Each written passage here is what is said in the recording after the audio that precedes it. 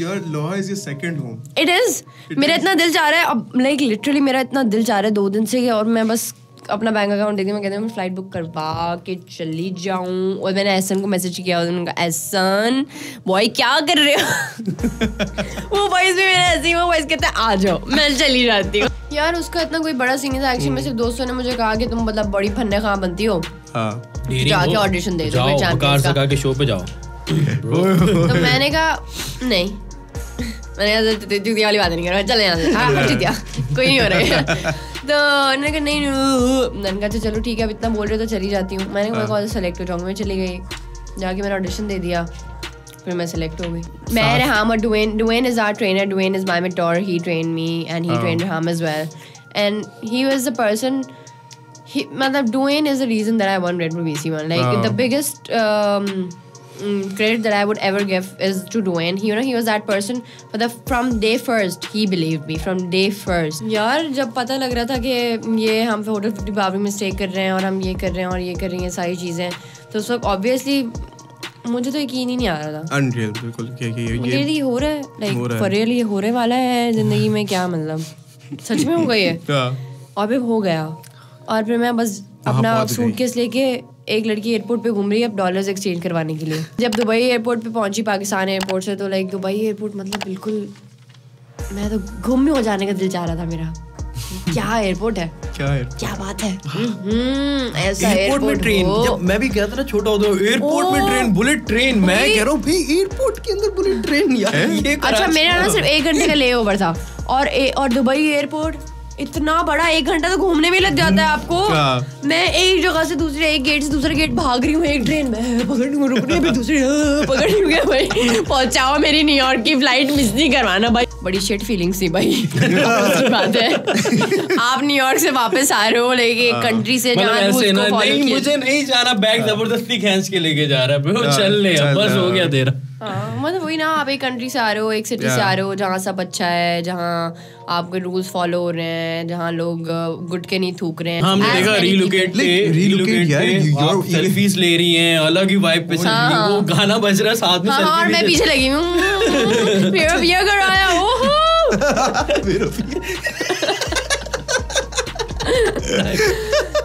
तो ये है कि इंशाल्लाह आपको फ्यूचर में आपको एक चीज देंगे. क्या दे रहे हैं आप लोग? कहाँ की ट्रिप दे रहे हैं? ये ट्रिप ये जो बताएंगे, ये कहाँ की ट्रिप दे रहे हैं? वो बंदा उसने डिनाई, उसने यूं देखा है आपको कि कोई ट्रिप का. भाई आपस में बात तो किया कर भाई. पहले तो बात किया, मुझसे तो बात किया कर पहले भाई. तो दूसरे को क्यों बताते रहते भाई? मुझसे तो बात कर पहले, मुझसे बोल तो ले भाई. तू मेरे पास पैसे नहीं है, उसको नहीं भेज रहा मैं. इसको ट्रॉमा लगा.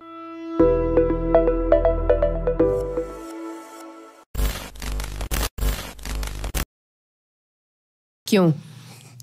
हेलो एवरीवन, आपको हंसी से तो पता चली होगा, टाइटल से भी.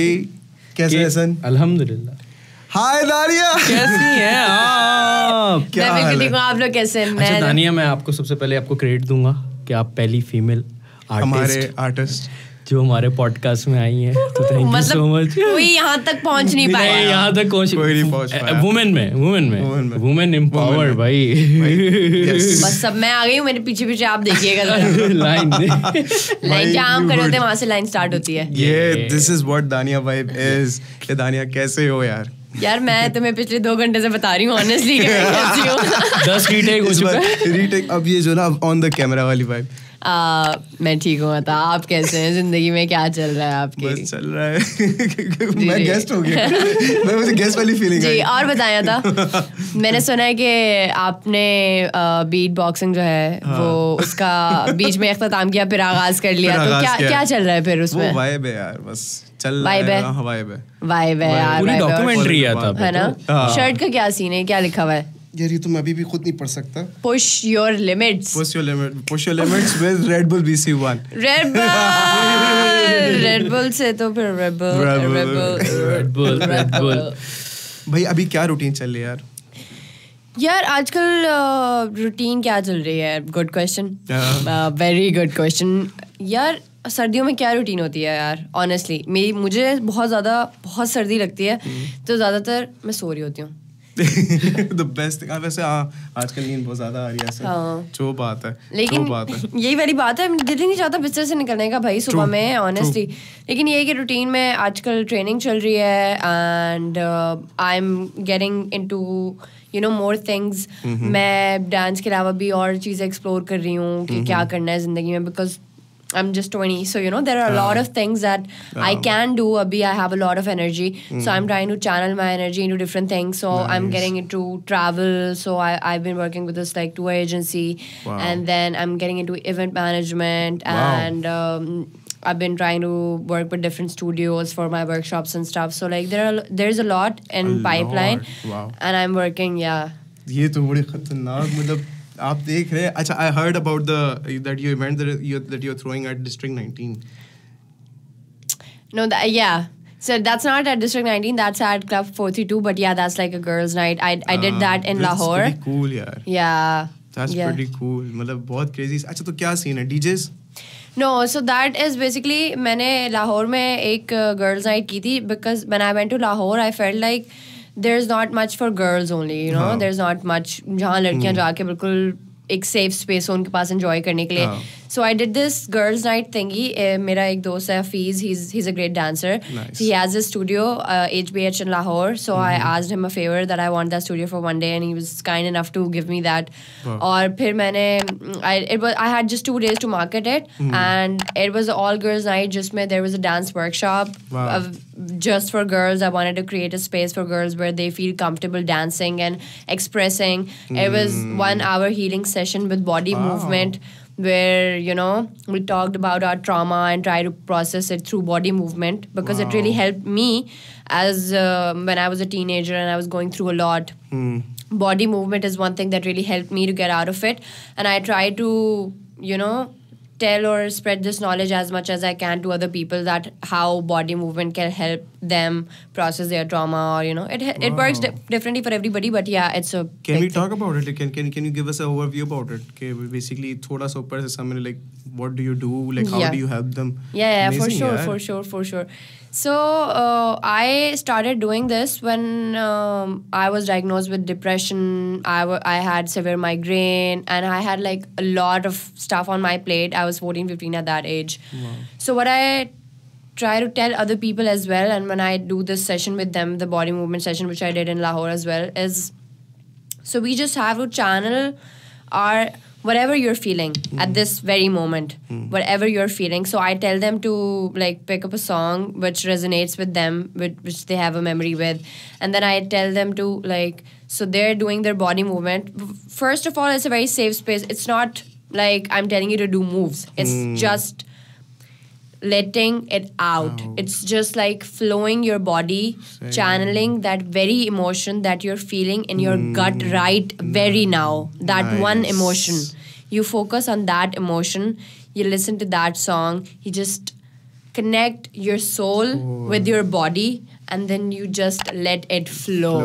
You just let it flow. You don't care कि कौन देख रहा है मेरी movement, मैं dance कर रहा हूँ या नहीं. It's not that. It's just you connect to the music and you just let your body flow. आंखें बंद करके you're just in another world, and then you're like, body movement helps a lot with trauma. It could be, I don't know, it could be jogging, it could be running, it could be some sort of exercise, it could be dancing, it could be just you doing this and just like letting it out, throwing it out. It's that. So now you have become a healer or something. Okay. No, I won't get. No, that's like a very big label. But yeah, I just try to tell people the ways that helped me, because it's so important. As a young person, I think there are a lot of traumas in my past, and there's a lot that I've healed too. So healing isn't linear, it's a journey. It's a journey. So you have to find a lot of ways to process your trauma. So I find a lot of ways. I have body movement, I dance, I travel, I paint, I write. I do a lot of things to process my trauma. And I think everybody deserves to have that exposure to the ways that they could heal themselves. So I think for that you have to like disconnect somehow with everything that you actually, you know, connected with already. Okay, I need to remove this. I need to get out to become who I am. Yeah, I think the bigger part of it you cannot. The most important thing is you cannot, you know, when you really want to disconnect from something ना, when you're like मुझे ये अपनी चीज़ ये चीज़ ज़िंदगी से निकालनी है and this is not happening, no, this can't happen. So at that moment ना, you're actually in denial of that thing. And if you're in denial of something, you cannot remove that thing from your life until you accept that thing. So I think the biggest thing in letting go is acceptance. When you accept that it has happened, or when you do something bad, then you can't be in denial. After all, पूरी जिंदगी तो आप denial में नहीं रह सकते हो. तो at some point you have to accept कि हाँ ये हो गया है मेरी जिंदगी में. Like मेरे साथ ही, हाँ मैं मतलब आप कितना उसको बोलोगे क्यों मेरे साथ ही क्यों होता है, like मैंने क्या किया है, मेरे साथ ही क्यों होता है, why always me God, क्यों मैंने क्या किया है, मेरी जिंदगी क्यों खराब. नहीं, आपको पता भी नहीं कि दूसरों की जिंदगियों में क्या चल रहा है. तो पहली the first thing to healing is acceptance, where you accept yourself. True. You with your good things, your bad things. आप में अच्छी आदतें भी होती हैं, बुरी आदतें भी होती हैं. आपकी ज़िंदगी में अच्छी चीज़ें भी हुई भी होती हैं, बुरी चीज़ें भी हुई भी होती हैं. पहली बात आपको एक्सेप्ट करना पड़ेगा. दूसरी बात फिर आती है कि आप हील करना स्टार्ट करते हो, आप लेट गो करना स्टार्ट करते हो. एक इम्पॉर्टेंट इसमें एक कनेक्शन है. Like I am gonna connect one of your events that you went to Iran. What was that? Did you went there for some answers? Were you like that is one of the most spiritual places? Spiritual journey. Iraq. My bad. Iraq. Yeah.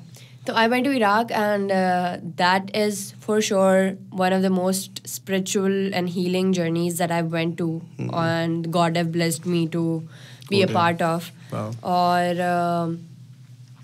Iraq was, I don't know. It was not any of the places that I've traveled to before. It was not that journey. It was a total different journey. तो Iraq में I went for अर्बईन होता है 40वां होता है, और एक अर्बईन walk होती है जो कि हम नजफ़ में लैंड करते हैं, और फिर वहाँ से हम वॉक करना स्टार्ट करते हैं. 100 किलोमीटर्स की वॉक होती है, और बीच में 3 सिटीज़ आती हैं, और उसके बाद हम करबला पहुँचते हैं. तो वो पूरी वॉक होती है 3-4 दिन की. तो वो पूरी वॉक की मैंने, और लाइक मिलियंस की तादाद में लोग होते हैं. तो मतलब एक अलग जर्नी. और जब मैं लैंड किया था इराक में, और मैंने अपना पहला फुट स्टेप रखा था, I don't that place felt like that I belong to that place, that connection. It is so rare. मैंने मतलब जिस दिन कदम रखा था, और मुझे लगता है, और जब मैं वापस पाकिस्तान आके मैंने कदम रखा है ना, तो मैं वापस आके पाकिस्तान से कनेक्ट हुई थी. मैं 15 से 20 दिन के लिए बिल्कुल totally I was just connected with everything. मैं अपना फ़ोन भी इतना यूज़ नहीं कर रही थी. Nothing. Those 15 to 20 days were out of this world. So healing. And you're coming back to your answer, coming back to your question, did I go there to find some answers? Wherever I go to find my answers. I have a lot of questions. और वहाँ पे तो मिलना बड़ा आसान है. और वहाँ पे तो जवाब थे. वहाँ तो जवाब ही जवाब थे कि ये लो ये जवाब, ये लो ये जवाब. जो जवाब है शिकवा, जो हम अभी आपने इससे पहले एक बात करी थी कि हम शिकवा कर लेते हैं बड़ी आसानी से अल्लाह से कि ये चीज़ें, लेकिन आपको वहाँ जाके पता चलेगा कि वो शिकवा नहीं होता, वो अल्लाह में टेस्ट कर रहा होता है.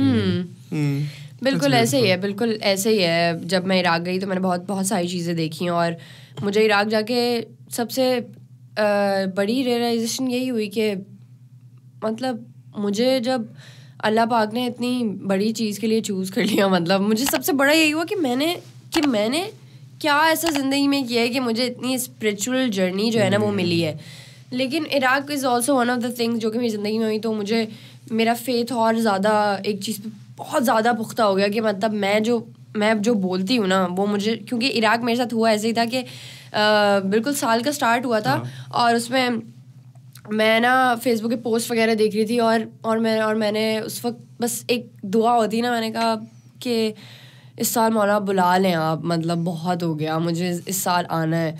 और मैंने वो पोस्ट शेयर की और मैंने कहा इस साल इंशाल्लाह, और मैंने उस पोस्ट पे लिखा, और मुझे नहीं पता कि मेरा वीज़ा कैसे आया है, मेरे टिकट कैसे हुए हैं, और मैं इराक में थी। वाह यार, बड़ी गूज़बम्प वाली, मतलब इट्स अमेजिंग कि किस तरह कनेक्ट हो, बस हो गया। अमेजिंग। फिर जिद लगाने भी बड़ा मजा आता है, बहुत मजा आता है कि अल्लाह पाक से जिद लगा दी, अल्लाह पाक तू ही कर सकता है, तू ही करेगा, यही चाहिए। मेरा तो जिंदगी का असूल ही है, मुझे तो जो, और I am God's favourite child, मैं मतलब बहुत proudly I am God's favourite child. मुझे जो चाहिए होता है ना जिंदगी में, मैं लिखती हूँ अपने जर्नल पे कि ये वाली चीज चाहिए मुझे नेक्स्ट, ठीक है हाँ, और आप ही दे सकते हो, और आपने ही देनी है ये। अब आप मुझे बताएंगे आपने मुझे ये कब देनी, कल दे रहे हैं आप, या फिर मुझे 1 महीना वेट करना है, बस मुझे ये चाहिए। लेकिन और जो चीज़ मैं लिख देती हूँ ना कि ये मुझे चाहिए, I never doubted for a second कि ये मुझे नहीं मिलेगी। मुझे ये पता है कि क्या पता मुझे कल ना मिले, मुझे 1 साल बाद मिले, मुझे 1 महीने बाद मिले, 10 साल बाद मिले, लेकिन मुझे ये पता है कि जो चीज़ मैंने बोल दिया ना कि मुझे मिलनी चाहिए, वो मुझे मिलेगी, मुझे there is no other way around it. इससे ज्यादा कोई जबरदस्त लॉ ऑफ अट्रैक्शन कोई डेफिनेशन हो है ना, कोई है ही नहीं। This is law of attraction, you put out in the universe and you are like I am going to get it, and then you get it. बहुत सारी चीजें होती हैं। अब मैंने ऐसे भी लोगों को देखा है, उनका ये होता है कि नहीं यार मैं तो ये क्यों नहीं हो रहा मेरी जिंदगी में, तो बोल ही जा रही हूँ, हो ही नहीं रहा यार, मैं बोल जा रही हूँ गॉड को, ये क्यों नहीं हो रहा, हैपेंस नहीं हो रहा जिंदगी में। लेकिन ये होता है कि आपको कुछ करना भी पड़ता है। अब जैसे कि मैं आपको बता रही थी कि मेरा लाइक बिगर गोल है that I want to travel, तो अभी I am trying to connect with different travel agencies and trying to create opportunities around that. तो मुझे पता है कि मेरा बिगर गोल क्या है और मुझे पता है कि वो मुझे मिलेगा, लेकिन उसके लिए मुझे भी खुद कुछ करना है, कुछ तो करना है मुझे भी। तो यही वाला सीन है। सही है, मतलब चलते फिरते रहना चाहिए, काम करते रहना चाहिए, और बाकी आपका फेथ पक्का होना चाहिए कि ये मैं डिजर्व करता हूँ, और आपको पता होता है आप कितने पानी में हो, कि आप ये डिजर्व करते हो या नहीं करते। सही बात है, I agree with that. The point of life, मतलब आपको कब लगा कि ये मेरा जो है चेंजिंग मोमेंट है कैरियर का? अभी तक आया ही नहीं है। अभी असल चल रही है। नहीं मुझे, हाँ वो ऐसा पॉइंट मुझे नहीं लगता कि जिंदगी में आया जो मैं बोलूँ कि ओ माय गॉड, मतलब मैंने तो ऐसा एस्केलेट कर लिया। मुझे लग रहा है कि मैं, मतलब मुझे ऐसा लगता है मैंने जब से अपना करियर स्टार्ट किया और जब से अपना प्रोफेशनल लाइफ स्टार्ट किया है, I am building step by step. It's slow and gradual process and I am building like an empire, ठीक है, लाइक इट्स अ ब्रांड। दानिया कानवल इज अ फकिंग ब्रांड, ठीक है। स्टेप बाय स्टेप दानिया AKA B Girl Destiny। दानिया कानवल AKA B Girl Destiny। तो मुझे ये लगता है कि step by step I am creating that, और बस एक पॉइंट आएगा जब मैं पीछे देखूंगी और मैं बोलूंगी कि ओह शिट, इतना कुछ कर लिया, ओह शिट, कर लिया, ये सब मैं करके आई हूँ। तो वो अभी तो मुझे रियलाइज भी नहीं होगा, अभी तो मैं 20 साल की हूँ, खून भी करा मैं मेरा करती जा रही हूँ।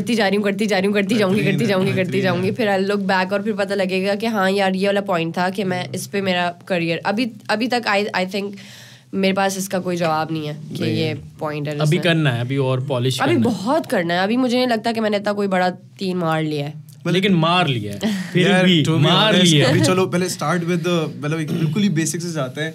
एक ड्रामा एक्सपीरियंस, शुरू में जस्ट एक्टिंग स्टार्ट हुई, दिले मोमेंट वगैरह, वो कैसा एक्सपीरियंस रहा, उसमें किन किन लोगों से दोस्ती हुई और कोई फनी मोमेंट्स जो आए कुछ इस तरह की, उस पे हमसे यार डू हाईलाइट दैट स्टोरीज। यार मैंने दिले मोमिन किया था, it was my first project drama, और मैंने मदिया इमाम और फैसल कुरैशी के साथ किया था।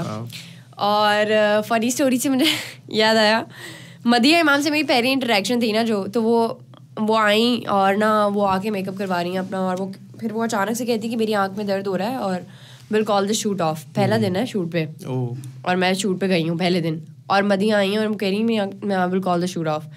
मैंने मदिया को देखा, मैंने कहा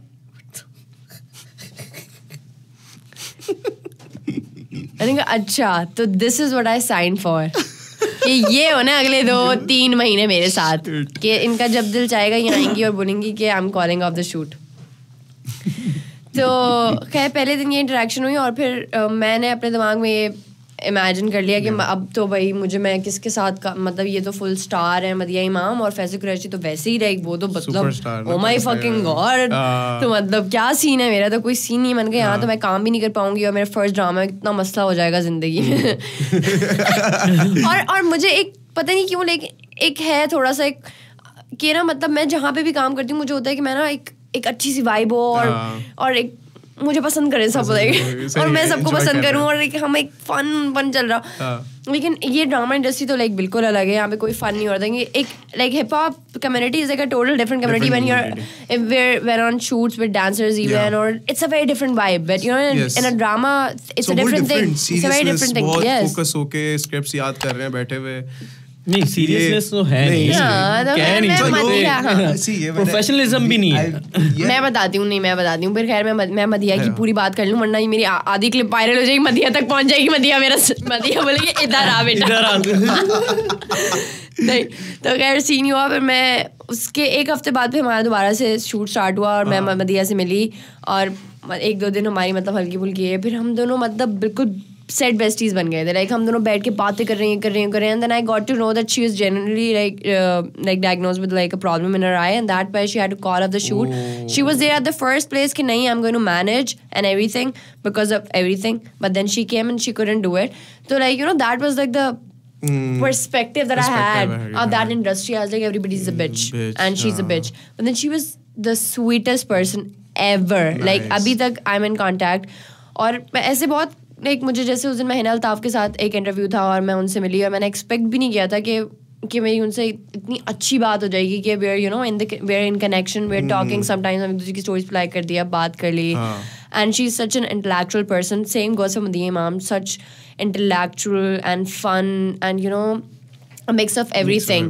So I loved working with Madiya Imam and I loved working with Faisal Qureshi. Like बहुत मजा आता था. लाइक हम लोग बैठे हुए होते थे और मुझे याद है उनका जब चीट डे होता था ना, जब फैसल भाई का चीट डे होता है ना तो सेट पे सबके होते हैं ऐश. फैसल भाई केक मंगवा रहे हैं, मैंगोज मंगवा रहे हैं, ये चीजें खाने. तो इट वाज रियली फन. बहुत मजा आया था मुझे. मतलब इट वाज फन. मुझे बहुत अच्छा लगा था. शुरू के कुछ दिनों में मुझे लगा कि it's going to be like a problem but I think wherever I go, I just like make the people my vibe. के इधर bro नाच रहे होते थे हम सेट पे. तो ऑन सीधा. I've seen like a lot of TikToks of you guys. तो वो हमेशा मतलब अगर ये नारकी वालों के साथ भी कई लोग या जो भी जिनके साथ क्रू के साथ जा रहे होते हैं EXD. तो मैं ही उनको मैं तो रखती हूँ कहती हूँ bro like ऑन सीने से नाचो. मैं रोड पे भी कहीं पे भी मैं तो कहती हूँ नाचो bro. जिंदगी एक ही तो है. मतलब इतनी छोटी सी एक ही तो जिंदगी है. और ये पहले मुझे भी एक इस चीज़ का होता था कि यार लोग क्या बोलेंगे कि मैं एंजॉय कर रही हूँ तो लोग यार एक नॉर्मल सी बात. मैं आपको बता आप रोड पे चल रहे हैं, आपने चलते हुए कराची का एक नॉर्मल बात, आप रोड पे चलते हुए क्या नहीं देख लेता बंदा, क्या नहीं देख लेता. आपको याद रहेगा कि एक बंदा अपनी जिंदगी एंजॉय कर रहा था यार रोड के कोने पे, वो अपने 4 दोस्तों के साथ नाच रहा था कल तो आप भूल जाओगे. तो this is life, you know. Nobody is going to remember what you do or what you did on the road or what you was having fun. Nobody is going to remember that, but you are going to remember what you did with your life. I totally agree कि भाई जरूरी है कि enjoy every moment and always live the present and always romanticize your life. Like always live in the moment, romanticize your life. छोटी चीजें, small moments. I always like emphasizes on this like so much. मैं बहुत ज़्यादा मुझे इस like ये बात बहुत पसंद है. एक छोटा सा concept, you know, this that life it consists of bigger moments. bigger चीज़ें, बड़ी achievements होती हैं, लेकिन वो कम होती हैं. उससे छोटी उससे ज़्यादा वो होती हैं जो आप छोटे moments होते हैं ना. जैसे कि I don't know, आप बाहर जा रहे हो और आपने देख के किसी का स्माइल कर दिया और उसने आपको स्माइल बैक कर दिया and वो just that little interaction. And you cross the ways and that's it. एक मैं आपको बताती हूँ. एक जैसे कि मैं मेरे एक दोस्त है, मैं उसके घर जाती हूँ और उसके ना नीचे एक बच्चा है जो कि एक शॉप है डाई की, तो उस पर वो बच्चा होता है. तो मैंने उसको मेरी आदत है, मैं करती रहती हूँ उस तरह की चीज़ें. तो मैंने चॉकलेट लेके उस बच्चे को दे दी. उस बच्चे को मैंने चॉकलेट दे दी और वो मुझे देख के ना स्माइल करने लग गया उस वक्त. और फिर मैंने उसको 2-3 दफ़ा इस तरह से, मैं जब भी इधर उधर जा रही होती हूँ तो मैं उसको चॉकलेट लेके दे देती हूँ. तो now we never talked. I just like give him a chocolate and I go. But every time I pass that street, he passes this smile to me which is so positive and beautiful. I cannot describe. It's like whenever stress भी release हो जाती है. It's not like this smile. Whenever I see him, it's like nice. He's so happy to see me that I'm like दिल जीत गया बच्चा मेरा। कि मतलब यही चाहिए, you know, that kind of smile which just brights up your day. तो life is all about small moments. जितना आप उसमें रह के present को रह के वो enjoy करते हो ना, क्योंकि छोटी सी जिंदगी है, मतलब इसमें हर चीज दिन जियो तो हर दिन ऐसे जियो जैसे कि आखिरी हो। You only live once. YOLO. मैं यही करती हूँ, मैं अपने सारे impulsive decisions लेती हूँ, फ्लाइट्स बुक करवाती हूँ, रैंडम फाइनेंशियल डिसीजन बैड, और फिर बोलती हूँ YOLO. ऐसे your Lahore is your second home. It is. मेरा इतना दिल चाह रहा है अब, लाइक लिटरली मेरा इतना दिल चाह रहा है 2 दिन से, और मैं बस अपना बैंक अकाउंट देखती हूँ, मैं कहती हूँ मैं फ्लाइट बुक करवा के चली जाऊँ। और मैंने एहसन को मैसेज किया, उन्होंने कहा एहसन बॉय क्या कर रहे हो? वो वॉइस भी मेरा ऐसी, वो वॉइस कहता है आ जाओ, मैं चली जाती हूँ। लास्ट टाइम यही हुआ था, लाइक वी आर टॉकिंग, रात के 3 बजे मैं और एहसन बात कर रहे हैं। Ehsan is a great friend, he is a rapper, you guys already know Ehsan Asim. Shout out to Ahsan Mughal. Shout out to him, my boy, my G. और लाइबा, क्या सीन है लाइबा। तो ये वाला है कि मेरी उसकी रात को 3-4 बजे बात हो रही है, ठीक है, मतलब नींद देने और अपने इसमें चल रहे हैं हम, और मैं उससे कह रही हूँ ब्रो क्या चल रहा है? कह रहा है ब्रो यार बस ऐसी बोरिंग चल रही है जिंदगी। मैंने कहा आई मिस यू। कह रहा है I miss you to bro. मैंने कहा क्या सीन है? कह रहा है आ जाओ फिर। मैंने कहा आ जाऊँ? कह रहा है आ जाओ। मैंने कहा पक्की बात है? कह रहा पक्की बात है। मैंने फ्लाइट बुक करवाई है उसी वक्त ब्रो, मैंने उसी वक्त फ्लाइट बुक करवाई, इसको स्क्रीनशॉट भेजा, मैंने कहा ब्रो आ रही हूँ। कह रहा ठीक है ब्रो मैं आ जाऊंगा एयरपोर्ट पे लेने। लिटरली हमारी नॉर्मल कॉन्वर्सेशन चल रही है, मैं अगले दिन पहुंच गई हूँ, मैं कॉल कर रही हूँ ब्रो मैं आ गई हूँ। कह रहा ब्रो तू सच में आ गई है? हाँ ब्रो मैं सच में आ गई हूँ। कनेक्शन बना कैसे एहसन मुगल के साथ?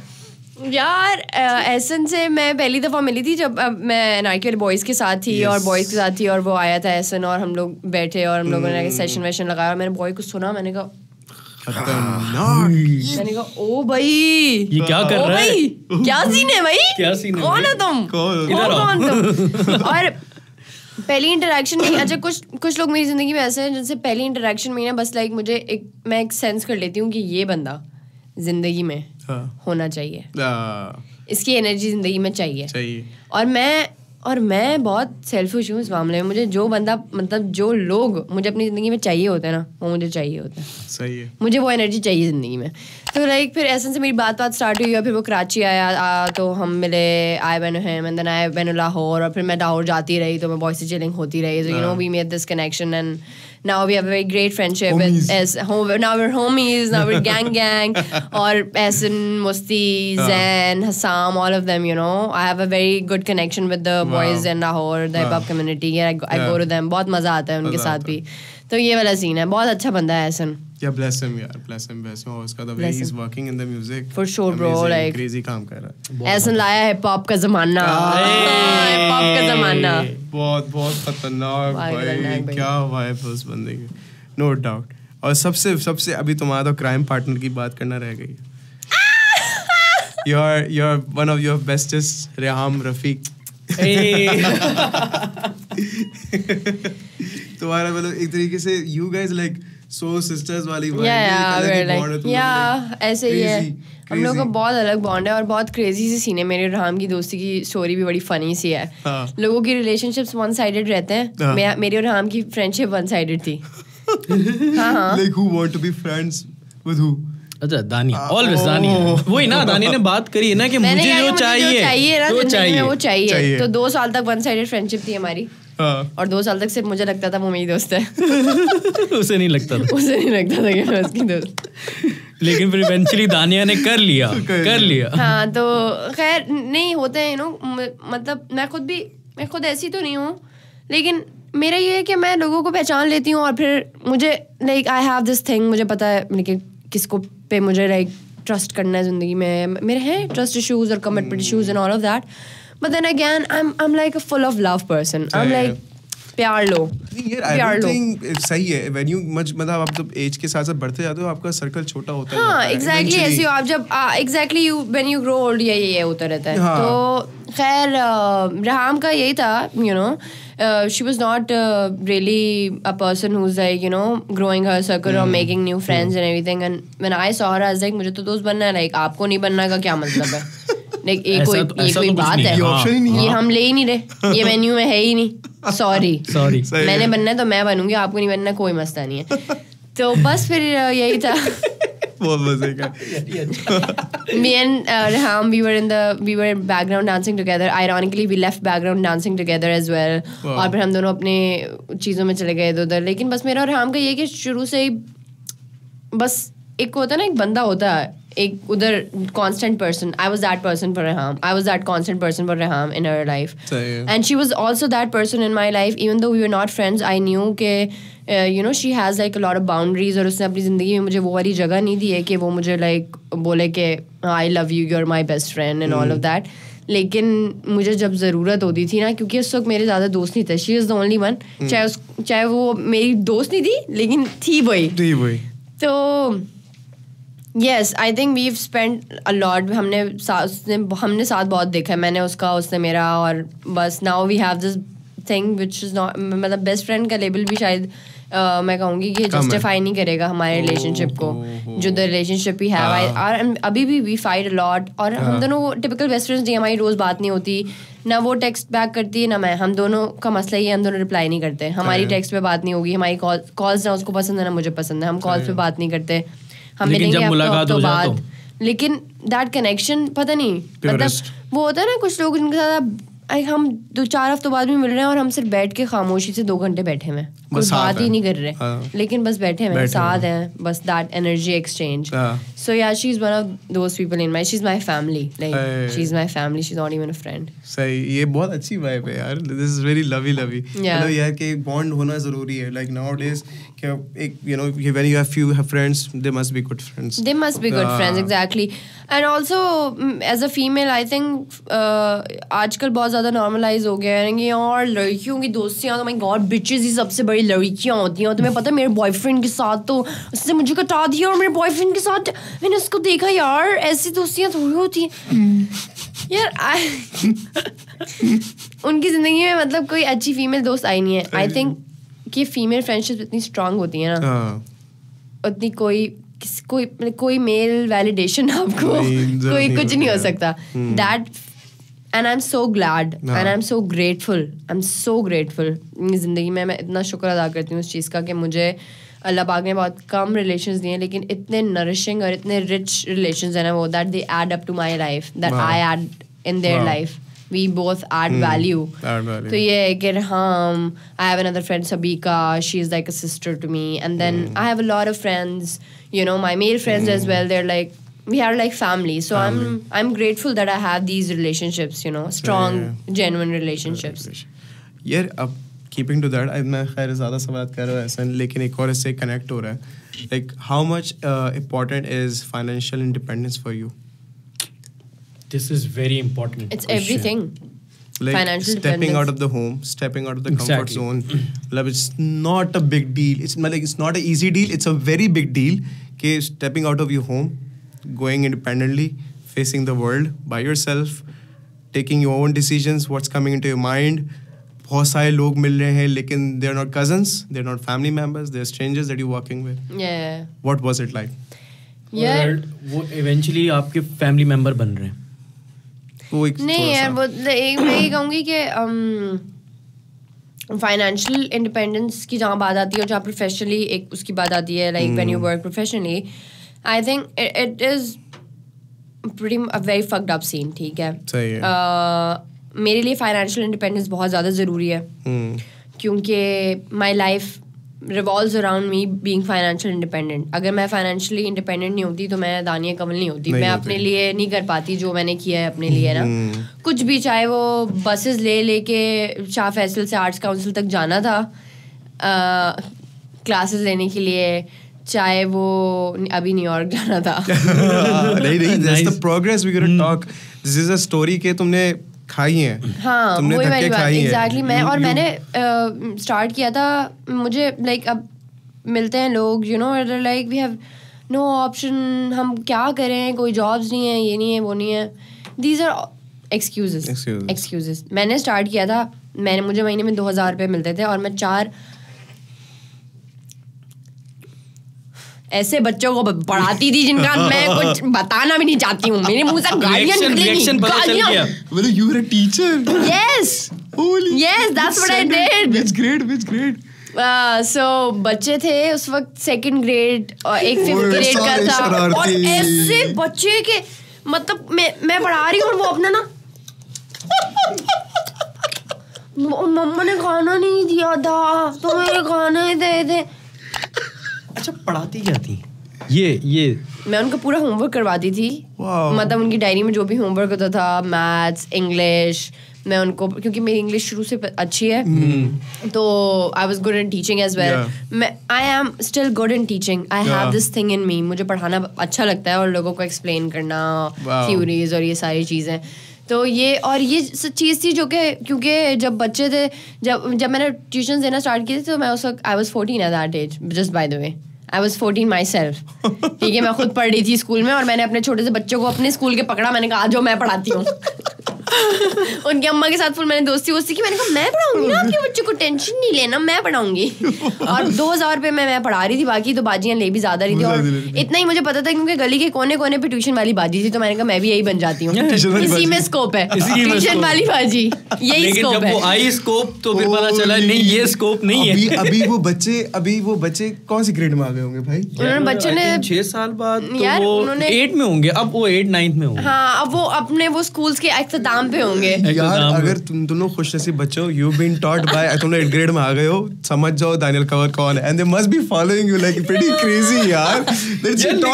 वो बच्चे बोलते क्या होंगे अपने दोस्तों में, यार ये दानिया कंवल है, इसने मुझे पढ़ाया है, मुझे पढ़ाया है. Crazy, absolutely crazy. ये था. तो मैंने वो करना, पढ़ाना से स्टार्ट किया और 2000 रुपये होते थे मेरे पास में. और मैं बचपन में ऐसी थी, अब पता नहीं ऐसी क्यों नहीं हूँ कि मैं पैसे बचपन में सेव करती थी. अब नहीं, कोई सीन नहीं है. पैसे आएंगे तो उड़ेंगे ही. वो उनके विंग्स तो रेड बुल देते हैं.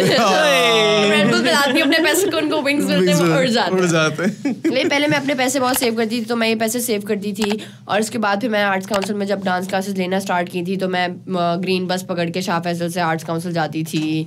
तो वो 15 रुपये देने होते थे और वो उस मंथली देती थी. फिर आर्ट्स काउंसिल से अगर जब डांस क्लास का भूख लगती थी तो बंस रोड जाती थी पैदल चल के. फिर वहाँ से 50 रुपये का बन कबाब लेती थी. फिर वहाँ से 9:30 बजे की लास्ट बस निकलती थी, ग्रीन बस, वो लेके वापस शाह फैसल आती थी.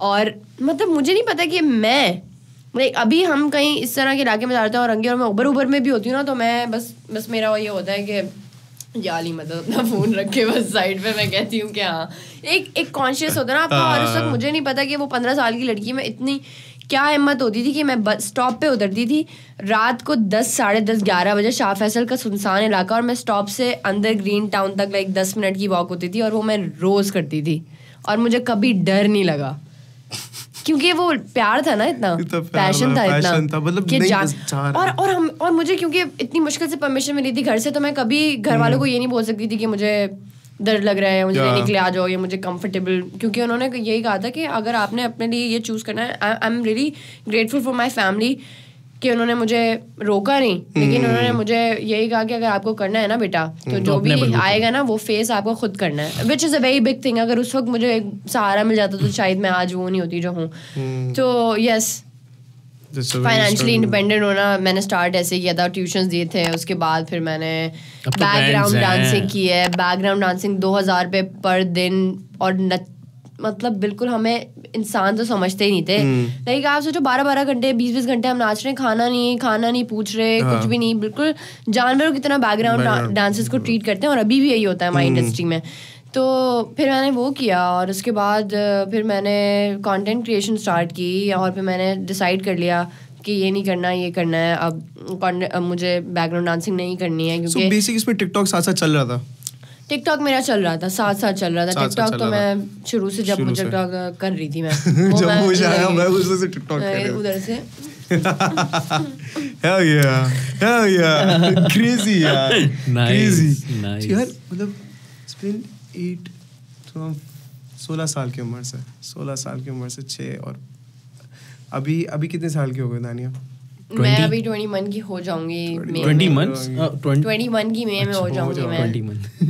wow. And तुमने like you have experienced so much, और इसके साथ साथ जब तूने जो ड्रामा भी कर लिया, फिर ड्रामा के बाद यू वेंट टू, अब चलो एक थोड़ा बड़ा वेरी जनरल सवाल पूछूंगा, चैंपियंस वाला। तो चैंपियंस में भी मतलब how did you get in, कैसा ऑडिशन हुआ, क्या सीन था? यार उसका इतना कोई बड़ा सीन नहीं था एक्चुअली, मेरे सिर्फ दोस्तों ने मुझे कहा कि तुम मतलब बड़ी फन्ने खां बनती हो, हाँ जाके ऑडिशन दे दो चैंपियंस का के शो पे जाओ। तो मैंने कहा नहीं, मैंने कहा जुतिया वाली बात नहीं कर रहा, चले यहाँ से, हाँ जुतिया कोई नहीं हो रहा है। तो उन्होंने कहा नहीं, मैंने कहा चलो ठीक है, अब इतना बोल रहे हो तो चली जाती हूँ। मैंने कहा कॉलेज सेलेक्ट हो जाऊँगी, मैं चली गई, जाके मैंने ऑडिशन दे दिया, फिर मैं सेलेक्ट हो गई। That's it. मेरी सिलेक्शन हो गई वकार पे, मुझे कॉल आई आप सेलेक्ट हो गई। मैंने कहा हैं क्यों हो गई मैं सेलेक्ट हुई? मैंने क्यों सेलेक्ट कर लिया भाई तुमने? कह रहे नहीं अब आप सेलेक्ट हो गए। फिर उन्होंने कहा कि 15, 20, 30 दिन के लिए रहना है ये वो। अब आप मेरी एक बात बताओ, 30 दिन फ्री खाना क्यों मना करे कोई? यस यार वैसे आई एग्री विद दैट, क्यों मना करे, है ना? मैं नहीं कर सकता। तो मैंने कहा कि ठीक है जाने दो। नाश्ता भी, अच्छा नाश्ता भी, खाना भी, फिर रात का खाना भी। अच्छा बाजू को तो बीच में तो खाने भी नहीं मिले थे, बड़ी पनिशमेंट वगैरह भी सीन हुई। हाँ ये तो मतलब इट वाज जस्ट अ पन, खाने की वजह से नहीं गई थी मैं, खाना तो बड़ा बकवास था वहाँ का, खुद भी बनाना पड़ता था मोस्टली। तो ये था, लेकिन ये है कि जब उन्होंने मुझे कॉल की तो मैंने उसके बारे में सोचा, मैंने अपने अम्मा पापा से बात की, उन्होंने तो मना कर दिया था। उन्होंने कहा था कोई ज़रूरत नहीं है जाने की, तुम इतना टाइम मतलब 30 दिन के लिए तुम घर मतलब इतना सब चीज़ें छोड़ के तुम जा रही हो, और तुम अपनी पढ़ाई भी छोड़ी हो, और ये वो that was basically the time I guess I dropped my college as well. So they were like no you can't go, sit here. शादी होगी ना फिर मियाँ के साथ जाना चैंपियंस करने। वो तो बिल्कुल भी नहीं जाने देगा। No, that was a pun. So I was like, मैंने अपने अम्मा पापा को बोला कि नहीं भाई इस तरह के ऑप्शंस बार बार नहीं आते, क्योंकि सो चैंपियंस का बेसिकली सीन ये था कि my whole life in my childhood I have always wanted to go to these summer camps, जो कि 15-20 दिन के लिए बच्चे जाते हैं समर कैंप्स पे, और वो एडवेंचरस चीज़ें करते हैं। लेकिन वो ना हमेशा एक अमीर लोग अफोर्ड कर सकते थे, हम नहीं कर सकते थे मिडिल क्लास लोग, क्योंकि वो फुल अवारी और ये वो के बाहर लगे हुए होते थे समर टाइम्स में कि समर कैंप्स हो रहे हैं, लेकिन वो मतलब लाख रुपए और ये वो, और मैं सिर्फ जाते हुए बाइक पे जब हम जा रहे होते तो मैं ना समर देख रही होती थी उनको कि मुझे भी जाना है, और मुझे भी 15-20 दिन के लिए घर से दूर जाना है और एडवेंचरस चीज़ें करनी है, क्योंकि मैं बचपन से मुझे स्केटिंग भी करवा दो, तो ये भी करवा दो, क्रिकेटें भी करा दो लोगों के साथ, तो पत्थर भी मार रही हूँ, लड़कों को भी मार रही हूँ, मुझे मतलब I was out there, I was like ये भी करना है, ये भी करना है, ये भी करना है, निकलना है, मतलब मुझे बाहर निकलना है। I always wanted to break the walls and like get out of them ना। But that could not happen, वो नहीं हुआ समर कैंप वगैरह कभी भी। तो जब ये अपॉर्चुनिटी आई ना, मैं बस फ्री में जा सकती हूँ मैं 15-20 दिन के लिए, और मैं बिल्कुल नए लोगों के साथ रहूंगी जिनको मैं नहीं जानती, और एडवेंचरस चीज़ें होंगी, और ये सारी चीज़ें फुल सांप वाम मुँह से निकालेंगे, नाक से निकालेंगे, मुंह में डालेंगे, कोई मुँह से निकालेंगे। कौन सी है ब्रो, मैं कर रही हूँ ये मैंने कहा ये मैं कर रही हूँ। तो मैंने पापा को भी यही बोला, मैंने कहा ये मैं कर रही हूँ, क्योंकि इसमें आप लोगों के पैसे नहीं लग रहे हैं। पूरी जिंदगी मैंने ये सुना है कि हम समर कैंप में मैं नहीं जा सकती क्योंकि we are middle class, but this is I am doing it bro, like you don't like, you like it, I am doing it. So I went to that show, and that show was an experience itself, bro, like a fucking experience. मतलब मैंने अपनी ज़िंदगी में जितना कुछ सीखा था ना, जितने ट्रॉमास और जितनी सारे ठोकरें, मुझे लगता है वो सब चीज़ें चैंपियंस में जाके मैंने चैनल की हैं। लाइक चैंपियंस में जाके मुझे पता लगा है कि ये वाला जो आपको लेसन मिला था ना, वो आपने तब नहीं सीखा था, अब सीख लें। लाइक मुझे इतने डबल फेस लोग मिले, मतलब मुझे चैंपियन से पहले तक ऐसा लगता था कि मतलब मैं तो जब मैं चैंपियंस में गई थी I was 17 at that as, at that time. तो तब मुझे ऐसा लगता था कि मुझे इस दुनिया की समझ आ गई है, मतलब मेरे साथ आपने ना ज़्यादा होशियारी नहीं करनी है, मुझे पता है कि कौन बंदा जो है ना उसकी इंटेंशंस कैसी हैं। लेकिन चैंपियंस ने कहा कोई सीन नहीं है, नीचे से उठा के मेरे मुंह पे जो है ना उन्होंने सारी मेरी अपने बारे में जो थी ना कि मैं तो ये और मैं ये, उन्होंने मुंह पे बोला चल हट बेटा हट चुकिया ऐसा कुछ नहीं हो रहा। तो मतलब मुझे पता लगा कि आप जितना भी एक जिस लेवल पे भी जाके एक बंदा आपके सामने जेन्युइन हो जाए, they have a different face. And then Champions was also very it also played a very big part into developing the personality that I have today, which is very bold and very out there and very loud and do whatever I want to and no fucks given. It's champions ने मुझे like full like confidence दिया कि I can be what I want to be.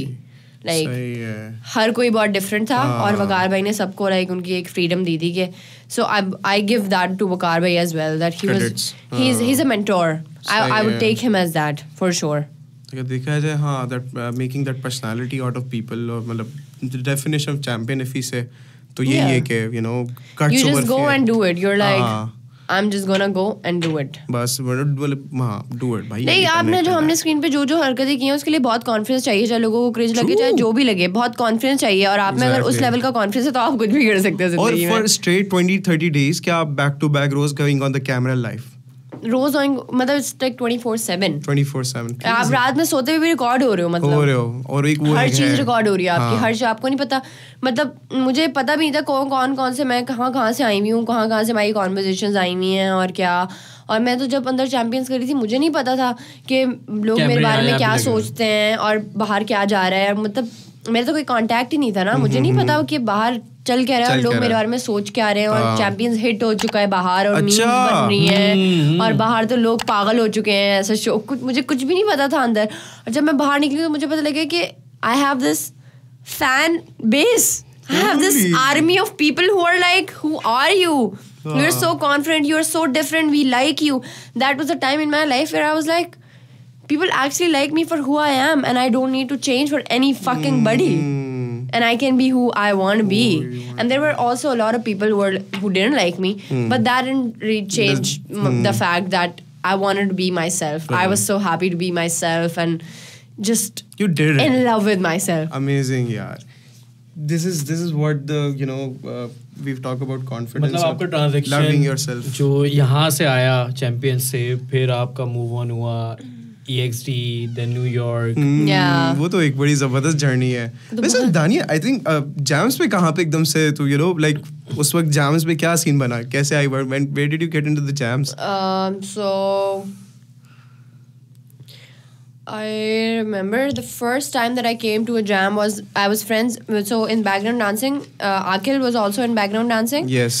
Which is a member of Anarchy. And Shock. Reham was also with me. Rocky Shock, yes. So they both were my friends. So they both told me, they were like, we have jams or hip hop ke jams hote hain and we think you should come. It's a really good thing. Ek jam hua jisme I went and I went crazy. I was like, where was it? Like, where was I? Why was I not here before? What's happening? What's happening, dude? What's happening? Let me be in. यही तो चाहिए था. यही वाला चाहिए था. तो फिर उसके बाद से ये कि जैम्स में मैंने आना स्टार्ट किया और फिर बॉयज से बात हुई, नार्की से बात हुई. नार्की was the first crew that I interacted with and I became friends with. Nice. Then I got to know CC, SDC, EXD was the last crew that I got to know and I became a part of EXD. Wow. This is new to me as well. Yeah. This is crazy. Okay. This is amazing. So, this is how you get connected with Dwayne and everyone. Yeah.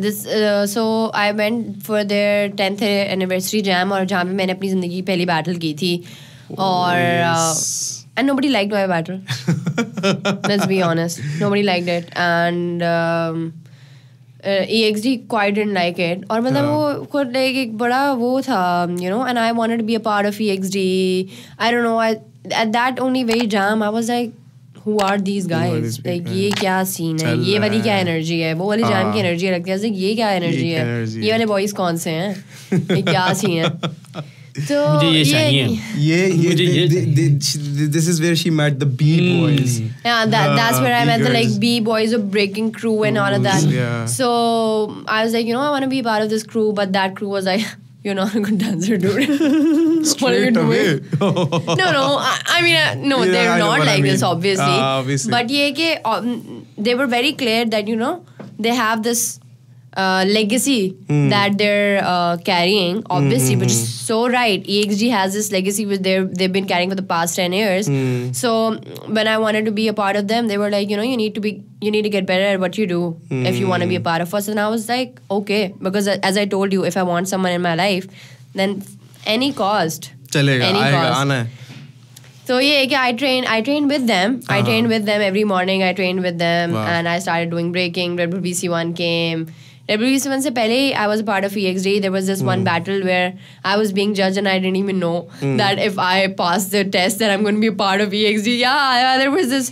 I battled, and then after that, even before the battle, Dwayne came to me and he's like, "This is your EXD merch." Before the battle, and I was like, "What's happening? Are you giving me this? Can I wear this?" What? When I wore that EXD merch and I battled, bro, that battle, exception. The energy was different. I don't know, when I wore that EXD merch, and that energy was really different. So, and after that battle and jam, they announced that Daniya is we would like to ask Daniya to be our member, and I was like, ask, dude, ask what? I'm already wearing it, bro. मैं अपनी मारवा रही हूँ, bro. पिछले साल से क्या हो गया scene, bro? So yeah, so that's how I became a part of them. Wow. And then I bagged the Red Bull BC1 for our crew. ओ भाई EXD पे उसके बाद जो battle Red Bull BC. अच्छा ये भी है कि you actually battled, the final battle was between you and me and Reham. So it was coming to EXD anyways. नहीं हाँ वैसे दोनों साइड EXD ही था. EXD. तो मतलब doesn't matter कोई भी जीता है. Yes, exactly. हमारी strategy यही थी कि मैं Reham और Dwayne is our trainer. Dwayne is my mentor. He trained me and he trained Reham as well. And he was the person. Dwayne is the reason that I won Red Bull BC1. Like the biggest credit that I would ever give is to Dwayne. He was that person from day first. He believed me from day first. You can do it. You can do it or you will go for it. Yeah. यही वाला scene है. तो he was like, bro, जब Red Bull BC1 आया तो he was like, bro, आपका है ये और आपने बस जाना है, बैटल करनी है, लेना है, ठीक है, क्लियर है. मैंने कहा ब्रो क्लियर है, यही करना है. रॉजर. तो और फिर हम तीनों बैठे हुए थे, तो हमारी डिस्कशन हो रही थी, तो हमने यही प्लान किया था कि मतलब हम like it should come home. So me and Reham should be in the finals. तो हमने यही किया था कि पहले राउंड में मैं जीतूंगी, दूसरे राउंड में Reham जीतेगी और फिर हम दोनों फाइनल्स में होंगे. उसके बाद हम दोनों will just give our best. हम दोनों ने कोई सेट्स नहीं बनाए थे, कुछ भी नहीं किया था, क्योंकि हमने कहा था बस like we'll give our best, we'll have fun with it, and it should come home. That is it. That what happened, and like that actually what happened. और बड़ी यार और मेरे Reham की battle भी बड़ी like it was like full like मतलब it was a lot of like feelings. Actually, this is where the hip hop comes. Like hip hop is a lot about battling as well, or even dances and breaking. But it requires a lot of that, challenger, full opponent moment. Yeah. So, your friend is standing in front of you, and both are battling, but you told me कि यार chilling scene है, मतलब तुम लोगों ने बोला कोई भी जीता, doesn't matter. But despite of that, कि hip hop में जो मतलब hip hop culture में जो when it comes to battles, what does it feel like when you go into the stage and want to battle? उसके लिए क्या मतलब चल रहा होता दिमाग में? यार actually, I think it's a very beautiful thing in hip hop, and I love hip hop a lot because a lot of reasons. And it's also one of them. The battle culture that we have, it's not, I think, जिस चीज़ को आप जितना toxic बना लो, obviously you can do that for yourself, but I think it's not that toxic. It's not toxic. It's just like I told that for me battling is every other battle is different. So there was this battle where I was feeling really happy. I had comparatively, I had a very great day. I was feeling really happy. Good things were happening in my life. I was feeling like a sunflower. I was blooming. I was singing happy tunes. I was really happy. So I channeled that energy in my battle, and वो मेरी battle Rocky Shock के साथ थी. And I still remember कि वो ऐसा round था कि everybody was like कि अगर तो आखिरी जो हमारा third round था, मैं 3 round से battle के, जो हमारा third round था उसमें तो the first and the second banger. The third round, Rocky killed me. He straight up ate me. लेकिन वो जो पहला वाला round था ना, उसमें मैंने Rocky को खा लिया था, इतना मुझे पता है. हालांकि Rocky के सामने battle आप कर रहे हो तो आपकी like फट जाए, क्योंकि he's way back, he's a legend. मतलब उसको एक beat ऐसे पता होती है ना. लेकिन वो battle मैंने अपनी happy energy channel की थी, और मैं full like I was not intention or anything कि मतलब क्या होगा battle anything. No, I was so happy. I was like just giving my best and having the best time of it, and I was smiling throughout the battle, and there was this happy energy that I was passing to Akil and passing to everybody in the crowd. And then there are also this one battle where I was not having a good day, where I was very angry. So I channeled that energy, and I was like, you come to me, motherfucker, I'll eat the fuck out of you. Yeah, this is what a breaking means actually. ये बहुत मांगता है, brutal होना पड़ता है. तो ये होता है कि बैटल मेरे लिए तो मतलब जो भी ये आपकी जो एनर्जी होती है आपको चैनल, और डांस फ्लोर तो मतलब मुझे नहीं पता, आप डांस फ्लोर पे आते हो, आपका दिल चाहता है अगले बंदे को खा के चबा के फेंक के. And it's also very great exchange of energies. आपकी ऐसी एनर्जीज एक्सचेंज होती हैं, बहुत मजा आता है. And so beautiful in the end of the day, जब मतलब डांस मतलब जब खत्म हो जाता है, सबके राउंड्स खत्म हो जाते हैं, they respect each other, they hug each other, and this is the most beautiful part of the culture, hip hop culture की. जब बैटल कर रहे हैं ना दो बी बॉयज, आप उनको देख लो, आपको लगेगा कि बस ब्रो ये खत्म ब्रो, खा जैसे कि तैशी की बैटल होती है ना ब्रो, मैं देख रही होती है ऐसा लगता है ये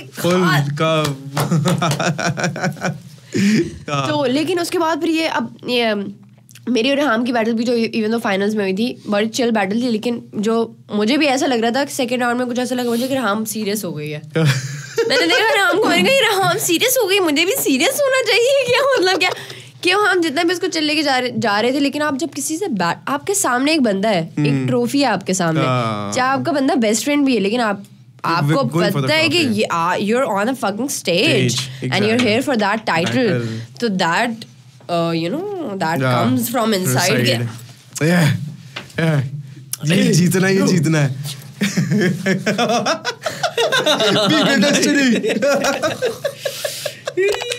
Nice.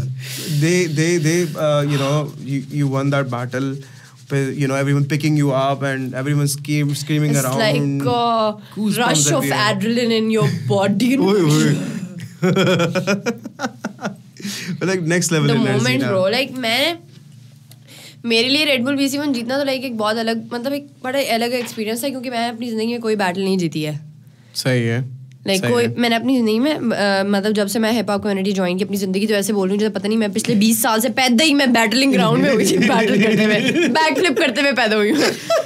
नहीं बैटल तो चलती रही ना जिंदगी का, जिंदगी का बैटल ऑफ और चलो तो ये है कि नहीं बैटल तो बहुत जीते हैं, बहुत सारी बैटल जीते हैं. डांसिंग बैटल्स जीते, डांसिंग बैटल्स में ये कि तो I never won a battle, so I never actually felt that feeling of winning a battle. It was always for me at the end, it was like I'm improving myself, and it's a process. For me, it's a process of learning, and the win, it doesn't matter. It's inside of me. It's not outside of me, and all of that. And I cannot describe myself from all of these achievements, and all of that was there. But at the end of the day, still, I didn't know how that feels when you win a battle. Yeah. How that feels. No, that feels. And then you and did. After that, I did. And I actually won one of the biggest battle. Yes. You just wrote your name in one of the very first Red Bull BC1 winners in women category. Yeah, like the pioneers of it. Like, right? It's going to be remembered in the next 100, 200, 300 years. This is what it's meant. And और फिर आपने जाके New York में पाकिस्तान को पहली अगर मासूम होता तो रिप्रेजेंटेटिव जो गए हैं वो फीमेल कैटेगरी में, that's Daniya Kanwal, and Masoom was supposed to be there, but Masoom का वीजा नहीं लगा, वीजा का उसका प्रॉब्लम हो गया, which was tragic. Which is very, यार मैं बोलता हूँ अगर ये दोनों जाते तो मतलब एक बहुत क्रेजी सीन हो जाता है. exactly वर्किंग होती, क्या हो रहा होता. अभी तो मुझे लगता है दोनों मिलके अभी कोई जाम फेंक देते, बोलते हैं बॉयज सारे ये आए हैं बाहर से, ये पाकिस्तान ये लो लीलू ये दोस्ती भाई. अभी नहीं यार, we would love to know your experience from in New York. हमें बड़ा जोर शोर से पता चला है कि तुम्हारा कुछ हिस्सा वहाँ रह गया है. Your part of you is there. वहाँ से स्टार्ट करेंगे जब फ्लाइट पे जाने लगी. Oh yes, living country. जब आप फ्लाइट टेक ऑफ होने लगी न्यूयॉर्क के लिए, वहाँ से स्टार्ट करें न्यूयॉर्क की जर्नी. बल्कि तो पहले तो आई थिंक पैकिंग पे होगी, अगर देखा जाए क्या क्या पैक करना पड़ा होगा. हाँ पैकिंग का तो एक बड़ा वो था कि मैं बिल्कुल बहुत केयरलेस भी हूँ, और एंड तक तो बिलीव ही नहीं हो रहा था मुझे कि मैं न्यूयॉर्क जा रही हूँ. और मैं मतलब इस टाइप की बंदी हूँ कि अगर मैं कुछ वो कर लेती हूँ ना प्लान कि ये हो रहा है और फिर वो ना हो, ये चाहिए। एक चीज मासूम से, ये सवाल मासूम से ही पूछा था ना, मासूम ने ऑफ कैमरा बताया था कि रेड बुल BC1 की तरफ से होटल्स की तस्वीरें आई थी कि आप लोग यहाँ रहेंगे, आपको क्रेडिट कार्ड की इतनी लिमिट है, आपने ये जहाँ जगह घूमना है, ये करना है, वो करना है। तो वहीं से स्टार्ट करें यार, वो क्या था मतलब जब आपको आ रही हैं पिक्चर्स आ रही हैं कि आपने यहाँ रहना है, ये होटल है। यार जब पता लग रहा था कि ये हम होटल 50 बाबरी में स्टे कर रहे हैं और हम ये कर रहे हैं और ये कर रही हैं सारी चीज़ें, तो उस वक्त ऑब्वियसली मुझे तो यकीन ही नहीं आ रहा था। अनरियल, बिल्कुल ये हो रहा है, लाइक फॉर रियल ये होने वाला है जिंदगी में, क्या मतलब सच में होगा ये। और फिर हो गया, और फिर मैं बस अपना सूटकेस लेके एक लड़की एयरपोर्ट पे घूम रही है अब डॉलर्स एक्सचेंज करवाने के लिए। just there, it's happening। अब इधर आ गई और डॉलर्स नहीं मिल रहे, और पाकिस्तानी एयरपोर्ट पे डॉलर्स नहीं मिल रहे। और मुझे बहुत लाइक रेड बुल की टीम ने ना बोला हुआ था कि ये काम आपने पहले करना है, आपने पैसे जो है ना वो डॉलर्स में चेंज करवा लें तो आपको कोई मसला नहीं हो। हमने सुना ही नहीं। हमने कहा हम तो एयरपोर्ट पे करवा लेंगे, क्या बात हो गई, हम तो करते रहते हैं ट्रैवल, हमें पता है एयरपोर्ट पे हो जाता है। एयरपोर्ट पे नहीं हुआ। उन्होंने कहा बहन हमारे पास डॉलर नहीं है, आपने मुल्क की इकोनॉमी की हालत चेक की है ये आपने, ये नहीं की है। नहीं जा रहे हम तो न्यूयॉर्क जा रहे हैं भाई। हम तो भाई न्यूयॉर्क जा रहे हैं, हमें तो डॉलर चाहिए। उन्होंने कहा आपको डॉलर नहीं मिलेंगे। फिर खैर मैंने दिरहम्स लिए और फिर मैंने दुबई एयरपोर्ट पे जाके चेंज करवाया उनको और वो सारी चीज़ें। लेकिन या मैं जब दुबई एयरपोर्ट पे पहुंची पाकिस्तान एयरपोर्ट से, तो लाइक दुबई एयरपोर्ट मतलब बिल्कुल, मैं तो गुम हो जाने का दिल चाह रहा था मेरा। क्या एयरपोर्ट है, क्या बात है। ऐसा एयरपोर्ट में ट्रेन, जब मैं भी कहता ना छोटा होता एयरपोर्ट में ट्रेन, बुलेट ट्रेन, मैं कह रहा हूँ भाई एयरपोर्ट के अंदर बुलेट ट्रेन यार। अच्छा मेरा ना सिर्फ 1 घंटे का ले ओवर था, और दुबई एयरपोर्ट इतना बड़ा, 1 घंटा तो घूमने में लग जाता है आपको। मैं एक जगह से दूसरे, एक गेट से दूसरे गेट भाग रही हूँ, एक ट्रेन में पकड़ रही हूँ, रुक रही है, दूसरी पकड़ रही हूँ। भाई पहुंचाओ, मेरी न्यूयॉर्क की फ्लाइट मिस नहीं करवाना भाई, बड़ी मुशक्कतों से यहाँ पहुंचे, प्लीज जाने दो। और उस एयरपोर्ट की खासियत ये है कि अता भाई कि वो सारे एक जैसे ही लगते हैं। हाँ, everything is same. Every gate, every fucking metro, every fucking staircase, everything is the same.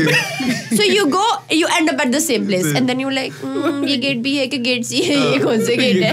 Go left, then right, then left.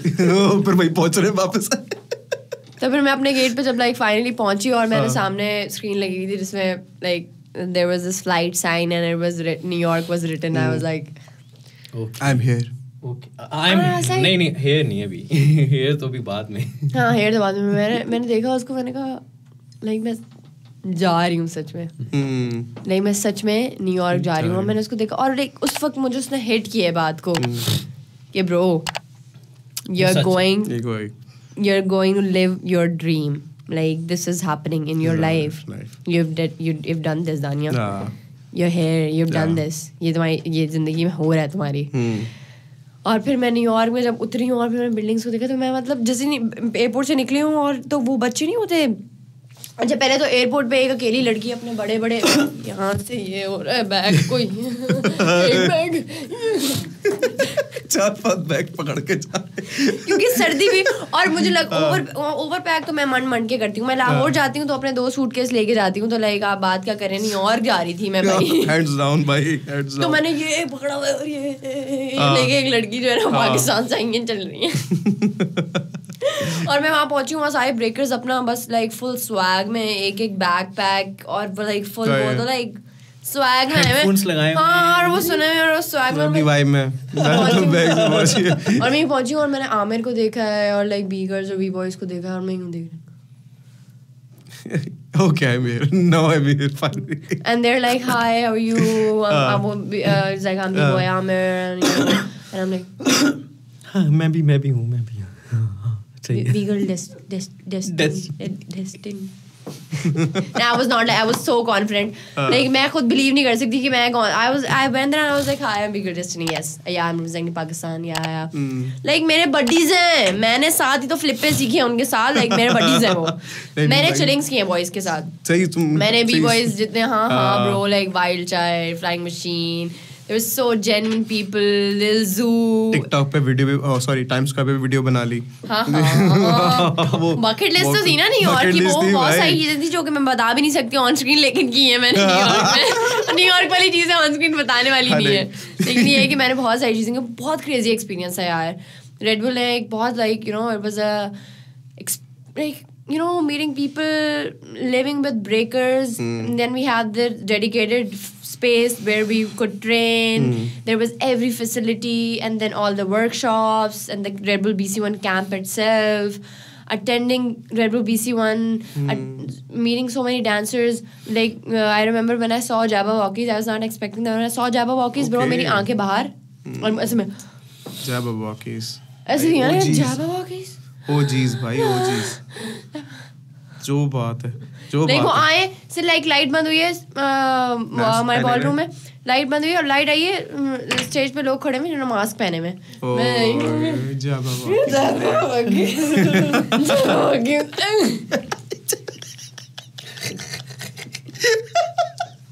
इतना कुछ हो चुका था कि जब वो इसको देख के मतलब क्रेजी इतना कुछ हो चुका था. like मैं मतलब चिलिंग्स कर रही हूँ.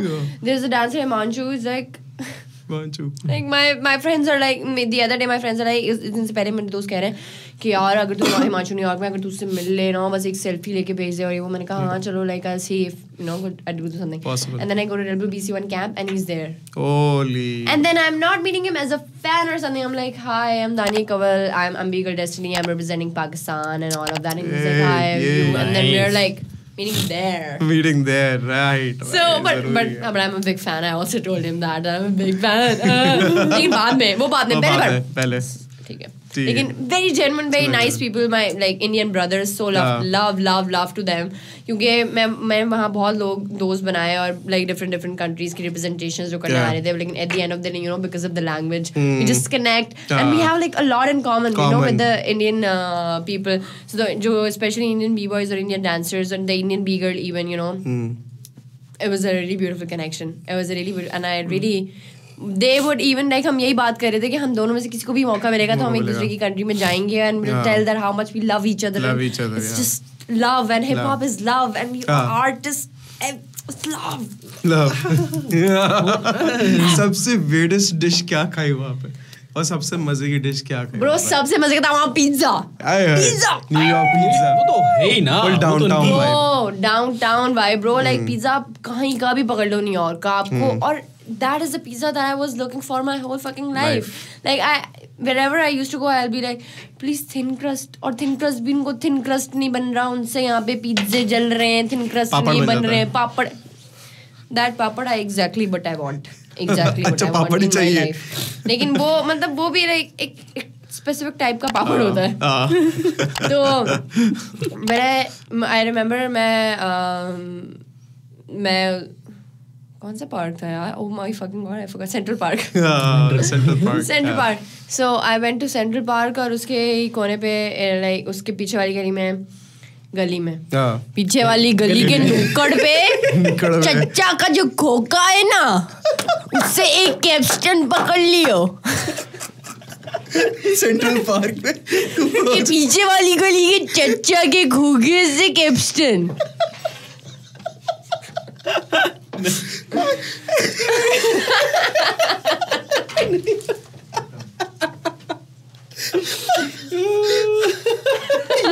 पीछे वाली गली. Okay, so Central Park down the block. So you go down the block like 2 blocks down.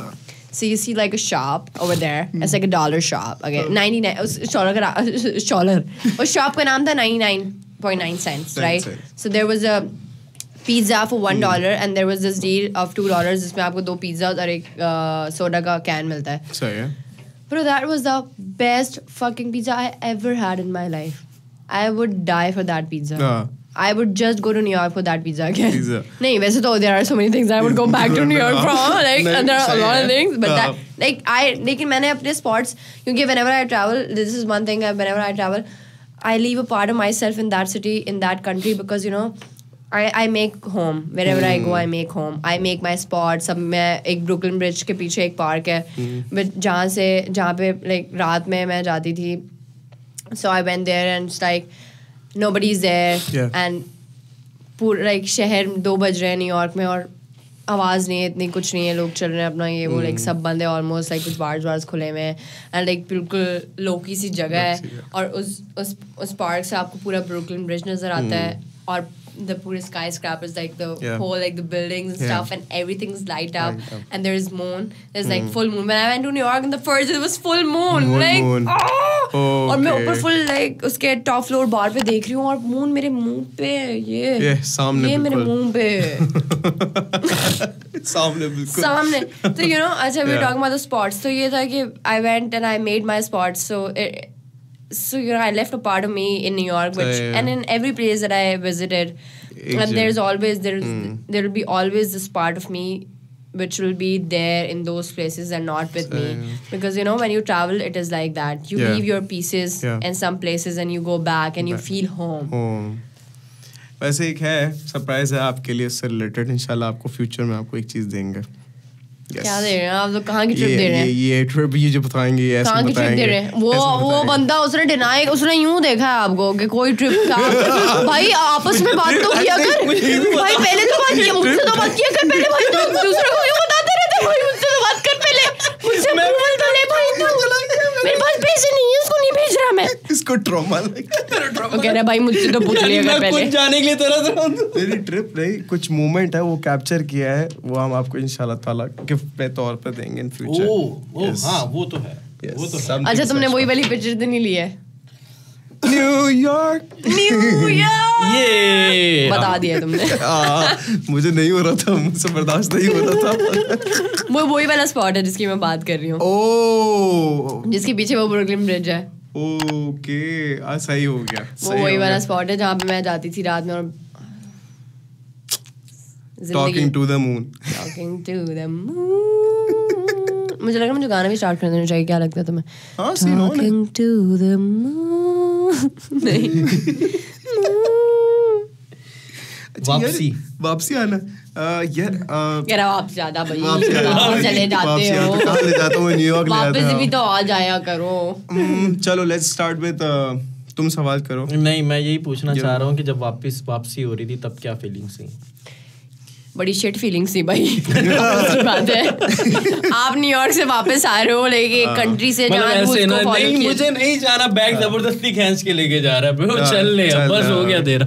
हाँ, मतलब वही ना, आप एक कंट्री से आ रहे हो, एक सिटी से आ रहे हो जहाँ सब अच्छा है, जहाँ आपके रूल्स फॉलो हो रहे हैं, जहाँ लोग गुटके नहीं थूक रहे हैं, जहाँ चोरियाँ नहीं हो रही हैं, जहाँ आपको फजूल में रोड पे चलते हुए आपका हरासमेंट नहीं हो रही है, तो आपको कैसा लगेगा उस मुल्क से वापस आने में? ऐसे मुल्क में जो कि ऐसा हो, कैसा लगेगा? और आपस की बात है, अच्छा लगेगा आपको? नहीं, लेकिन फिर भी इंडिया एंड पाकिस्तान है ना यार, फिर भी वो लाइक पेट्रियोटिक मूवमेंट जो होता है। हाँ, नहीं, that is also there. environment which is more But ये talking about कहते हैं, different हाँ. people understanding your values or you आपकी जो who they accept you the way you The are. way you are. But Very ये है simple कि obviously जब मैं पाकिस्तान वापस आ रही थी तो बहुत सारी एक तो वो भी था कि बहुत बड़ी चीज़ मतलब थी कि मैं पाकिस्तान को रिप्रेजेंट करके वापस पाकिस्तान आ रही हूँ, That's a big deal. तो That's the that's a most very big biggest- deal कि मैं इससे ज़्यादा अपनी कंट्री patriotic को क्या हो सकता है? रिप्रेजेंट करके वापस आ रही हूँ। और मतलब मुझे जितना अपना कंट्री से प्यार न्यूयॉर्क में हो रहा था, और हर जगह किसी को बता रही हूँ I'm from पाकिस्तान, आगे से बंदे बोल रहे हैं वहाँ, मतलब oh my god, how do you survive? Have you ever been shot? And I'm like, yeah, actually I've been shot a lot of times, but dude, I survived. So yeah, this is the kind of perception that they have for our country. And we can't blame anyone, our media. If you talk about अभी अगर हम बात करें, like if you talk about load shedding in front of them, they're like, what's that? Yeah. कि बोलेंगे बिजली कौन सी जाती है भाई? मतलब ये चीज क्या है, ये लोड आपकी शेड कैसे हो रही है भाई? 2 दिन पहले पूरा पाकिस्तान बंद हो गया। हाँ, पूरा पाकिस्तान काला हुआ था भाई। मैं तो गई ऊपर जाके तारे देखे, मैंने कहा स्टार गेजिंग ही करो, कुछ तो करो, make the best of it भाई। मैक्स आता मैक्स का होना जरूरी है। लाइक स्टार गेजिंग करते हैं भाई, 1 2 3 4 ये जो है अच्छा दानिया, what is hip hop culture for you? In small, like what is it for you? Like any feeling कि what would be कि उसने तुम्हें basically क्या फायदा दिया कि या what it did for you basically hip hop culture ने? Yeah, hip hop culture, I think I would give my life to hip hop culture, it has played a very big part into my life,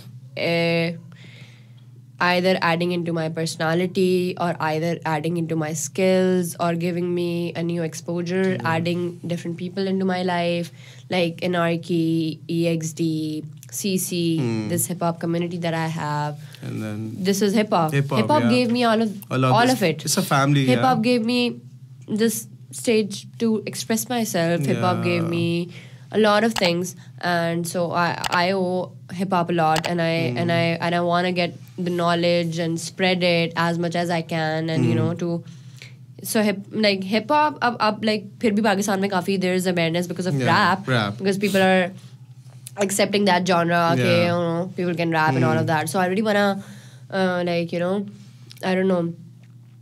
I really want that people know that the hip hop there are dancers, more elements. There's more to hip hop. Exactly. There's dancing. There's DJing. And there's beatboxing. There's graffiti. Yeah. So there's a lot of elements to hip hop, and I think hip hop itself, it's like a very beautiful creative space which allows you to express yourself in a way which you would like to do that. True. You know, it doesn't bound you. True. You have a very safe. So hip hop is a safe space for me, and I will always give that to hip hop. It gave me a safe space to express myself and to be who I am truly. That's nice. That's amazing, yaar. मतलब what a यार कितना प्यारा जवाब दिया है यार. अपने आप को express. This is amazing. हाँ ऐसा ही है. और being a hip hop artist is like अभी जिस तरह से specifically you know अभी rap थोड़ा mainstream हुआ है. You know, लेकिन still if we talk about dance, it's still underground. Rap को एक्सेप्ट नहीं करते थे. नहीं करते थे, but it's in the mainstream. People are get millions of views. Lux Style Awards जीत रहे हैं. So this is now it's on the mainstream. But when it comes to underground dances, अभी जो as you talked about कि बाकी elements underground है. What do you think कि जो बाकी elements है in the coming 5 years? चलो let's talk about specific genre, specific dancing, underground dancing. अभी hip hop and dancing चल रही है. Where do you see in next 5 years where it will be? Would it become mainstream one day in the next 5 years? Yeah, I think you can't really say anything about this industry, how it fluctuates and how saturated this industry is. We can't really say about anything, but I think if we keep growing like we are growing, and because a lot of people in hip hop are doing a lot of things like Anarchy, they're performing with Hassan Rahim, they're doing workshops, they're doing these shows, EXD, they're doing their jams, CC, they're playing their part, SGC, they're playing their part.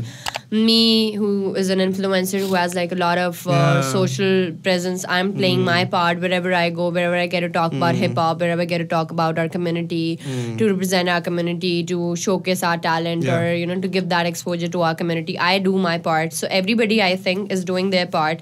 And as I always say this, I think for the generation, like for our generation of the hip hop, this generation, I think we will pave the way, but I think इसके fruits ज़्यादातर जो हमारे बाद generation होगी in dancing and all of that, they will mostly benefit from it.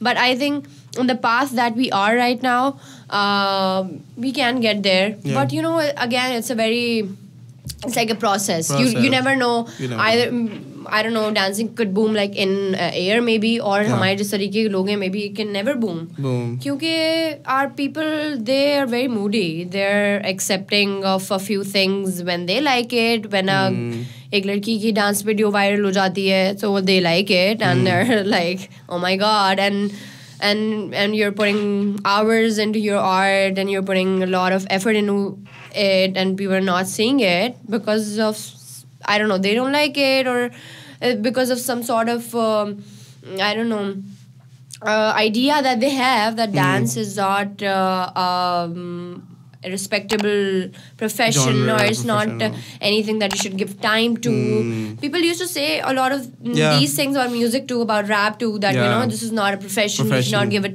time. It's not anything. So I think dance needs its time, और हमने बहुत तो कर भी दिया है. Like there's a lot, like me going to New York. I went to this event, TikTok's first event. I represented the dance category there. And I asked them, I pitched them the idea. I was like, you should involve that. You should involve that. You should have a category for dance, because people dance on TikTok. True. That's what they do. So you should have a category. So they added it. I went there. I went to Lahore. I performed at their event.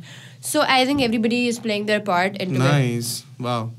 तो ये देखो सी like चीज है मतलब already एक part उन्होंने डाल दी कि जनरेशन पे डिपेंड करता है, वेरी करता है. In next few time generation जिस तरह के हम लोग सोच लेकर आ रहे हैं, हमारे बच्चे हम उनको सपोर्ट करेंगे. अगर उसको रैपर बनना है, जैसे मेरे बच्चे, तुम्हारे उसको रैपर बनना है या उसको बी बॉय बनना है, तो हम शायद मे बी सपोर्ट करेंगे क्योंकि हम उस कल्चर से इवॉल्व कर रहे हैं. फिर वो आगे से आगे जब जनरेशन बढ़ेंगी तो ये चीज़ें इसी तरह डिपेंड होंगी. लेकिन जो हमने एक मार्क सेट कर दिया है वो आने वाले टाइम पे बहुत अच्छा हो सकता है. फॉर श्योर इंशाल्लाह. लेट्स सी क्या होता है क्या नहीं होता. I hope this country stage, तो फिर हम लोग भी रहेंगे. This was the main part. अच्छा, फैमिली सपोर्ट हम बहुत बातें करें, लेकिन आपने किस तरह मैनेज किया फैमिली सपोर्ट इन पाकिस्तान?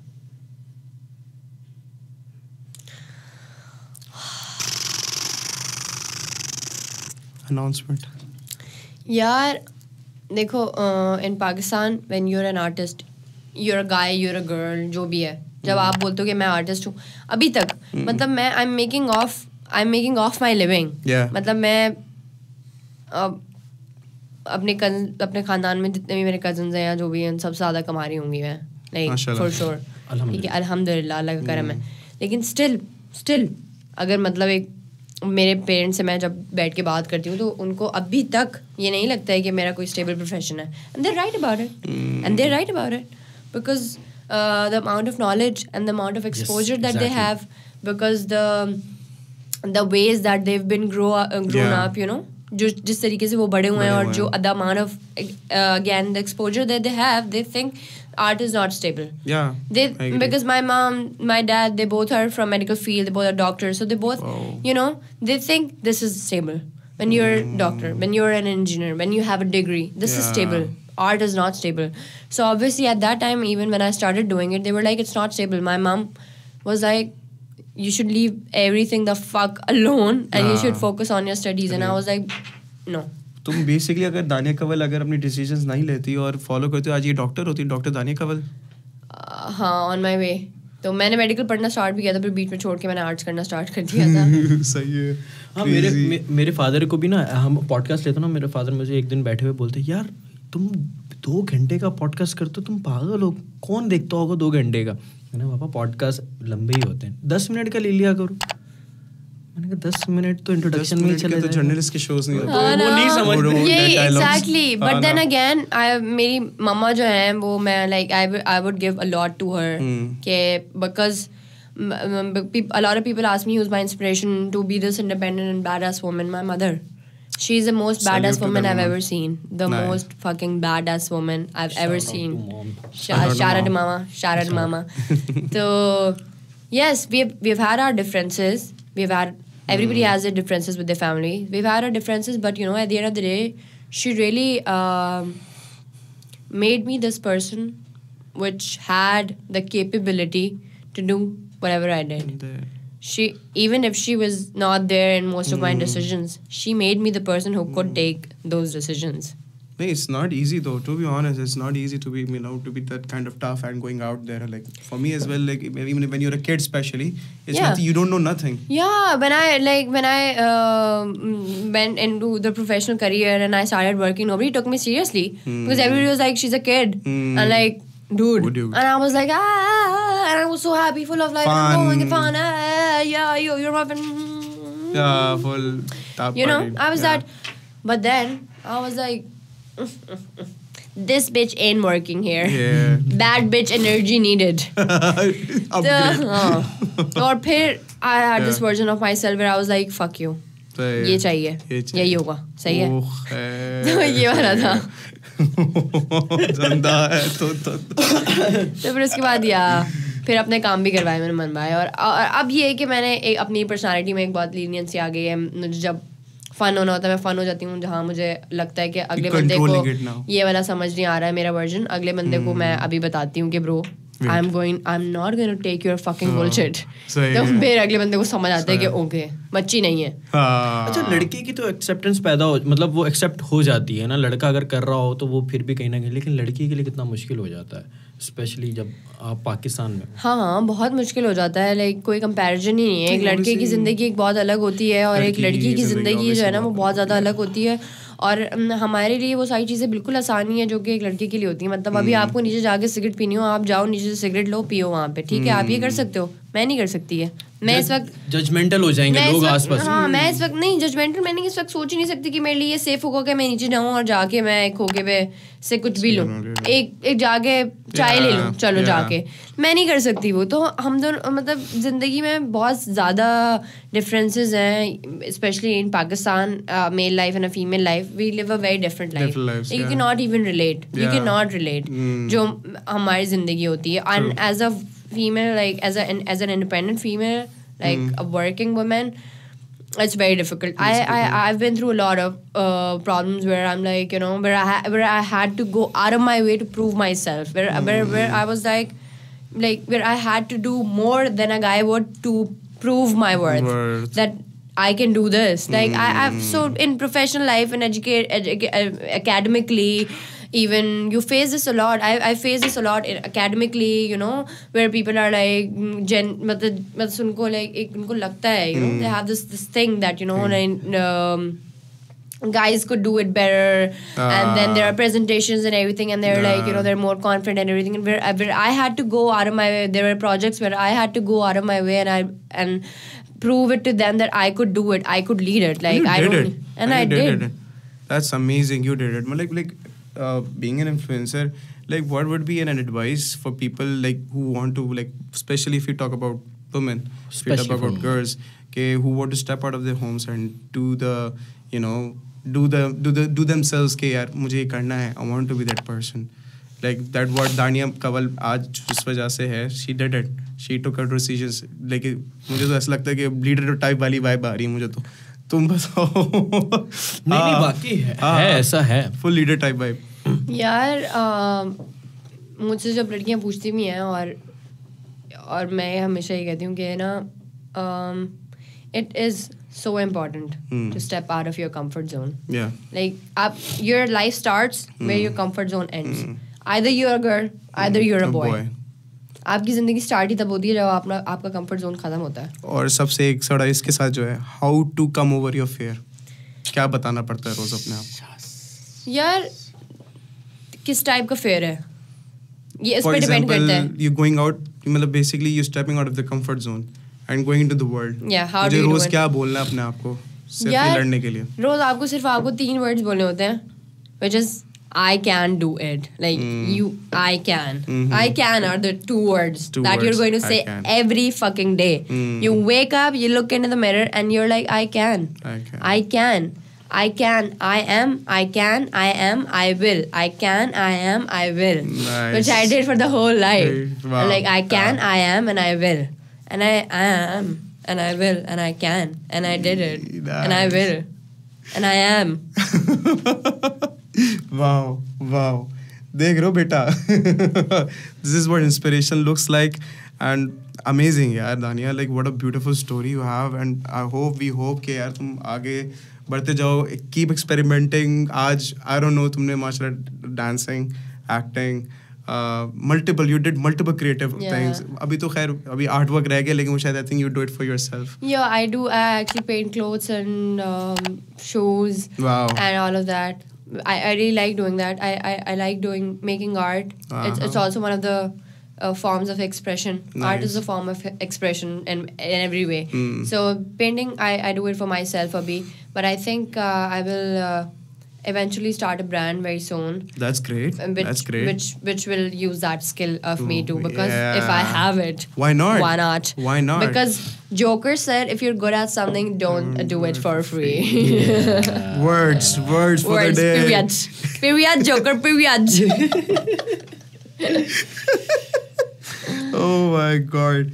यार अच्छा भाई ये पूछ ले. ये वाला सवाल. हाँ चल पूछ ले.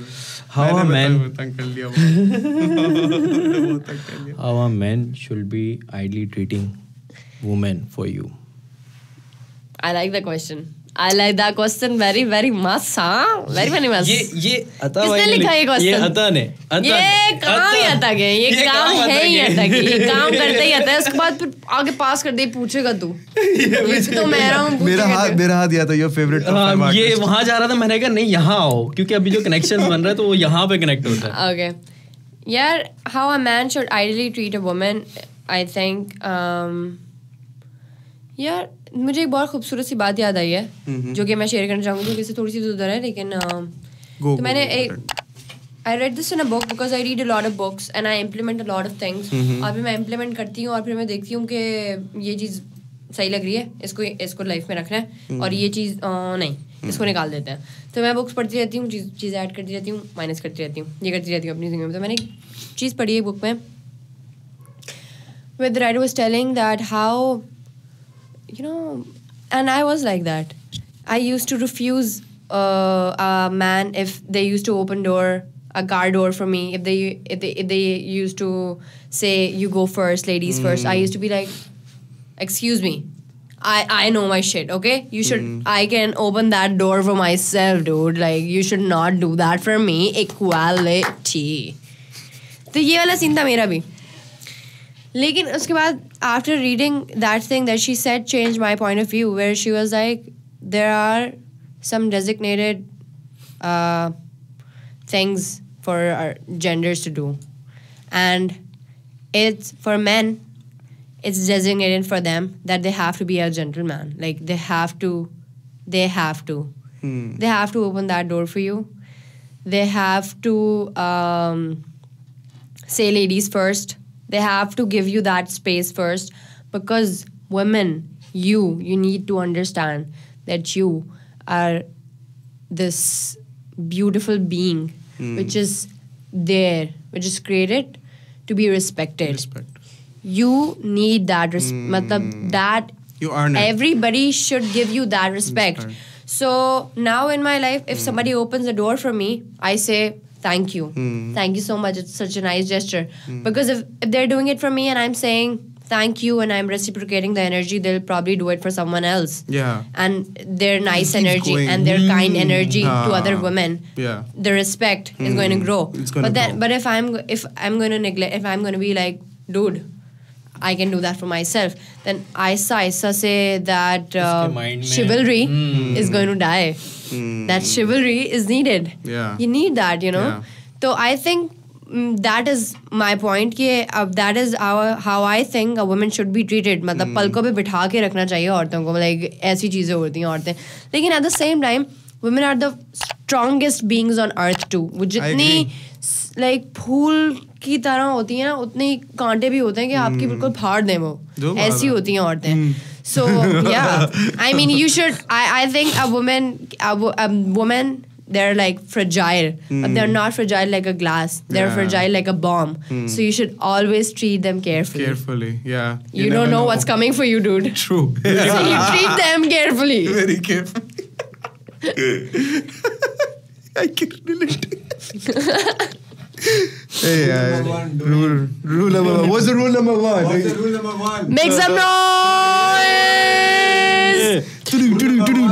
Make some noise! Rule number one! Make some noise! Achha, what is like to be on stage? Here, when you're on stage, you're invincible. Like for example, तो हमने floor पे बात करी, dance floor. Like, now you are hosting shows as well, and plus you're part of the champion. It was a whole freaking stage in the end of the day. So what was like? And I've also done theaters as well. Crazy, crazy. Yeah, I've done like a lot of theaters. मतलब commercials हो गए, stages. यार, हर stage की ना different feeling है. And I'm so grateful कि मुझे जिंदगी में बहुत सारे stages different तरीके के एक्सप्लोर करने के लिए मिले हैं और मिल रहे हैं और मिलते रहेंगे. तो अभी होस्टिंग का रिसेंटली अंदाज़ा हुआ है कि वो कैसा होता है. और पता है, I always wanted to be like a star and I am like ending the show where I am like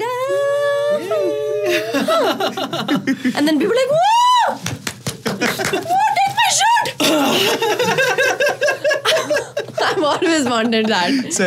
But as a dancer, you cannot have that feeling, because when you're a dancer, you come on stage you disconnect with the people, you disconnect from the outer world, and you perform, and then you come back, you get that energy that they're giving you, you leave the stage. So, yeah. But when you're hosting, which I've always wanted, I wanted to connect with the audience. When you're hosting, you are like, come here, motherfucker. You're my puppet.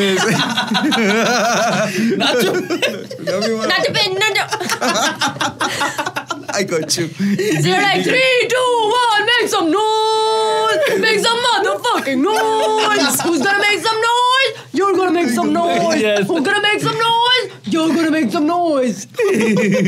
So It keeps happening. It's a very different energy when you're hosting. You're like that energy with the people. You're like actually talking with them. And when I host, I try to connect with as many people as I can from my audience. As many people as connecting, as in look in their eyes, listen to what they're saying. Yeah.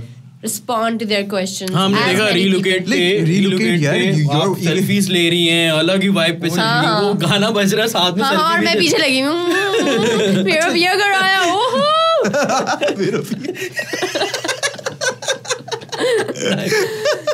तो ये है कि crazy. You like अच्छा 3 दिन back to back, like ये 2 दिन back to back relocate का था. हाँ. It was like 3 days or 2 days? It was 3 days, I guess. No, I don't I think remember. 2 2 days. days. हाँ. 2 days. पहला वाला जो मैंने किया था वो 3 days था. दूसरा जो किया था that was 2 days. Yes. Like you going back late night, going like in the evening, like 8 hours, 10 hours, वहीं पे proper invest करना और फिर आवाज. I remember the day I met you, like वो relocate पे मैं ऐसी surprisingly आ गया था. तो किसी की performance I never met you.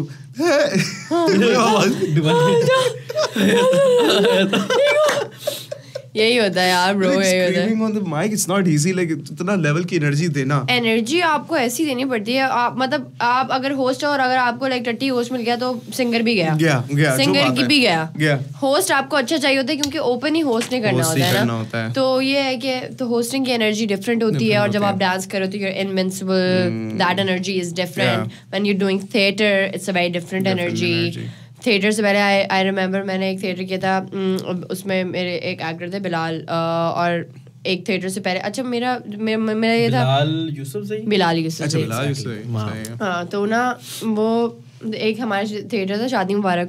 उस थिएटर से पहले लाइक हमारे जब कर्टन्स क्लोज होते हैं, I was the second lead of the theatre. तो जब वो कर्टन्स क्लोज होते हैं तो हम सब पीछे थे बैक स्टेज. तो बिलाल भाई आए स्टेज पे और वो स्टेज पे बैठ गए ना. और मैं उनको सिर्फ कोने से देख रही थी. वो स्टेज पे बैठे हैं, वो कुछ कर रहे हैं 5-10 मिनट. और उसके बाद वो वापस आए. तो मैंने उनसे पूछा, मैं बहुत क्यूरियस हूँ. मैं हूँ ही बड़ी क्यूरियस. मैं वही वाला बच्चा हूँ जो आपसे पूछता है आपके फ़ोन में गेम है, कौन सी गेम है, क्या करते हो इसमें. तो मैं वही हूँ, मैं बड़ी क्यूरियस हूँ.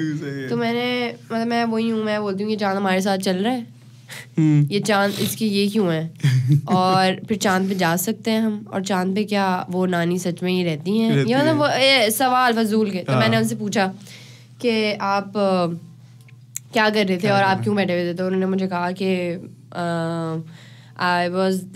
I always do this. आई गो और मैं स्टेज पे बैठ के स्टेज की एनर्जी लेता हूँ.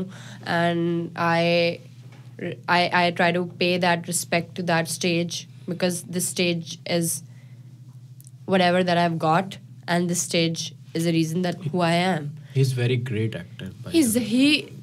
Dramaculous ना ये Dramaculous. He's a very नहीं इसलिए मैंने एक फिल्म करी थी.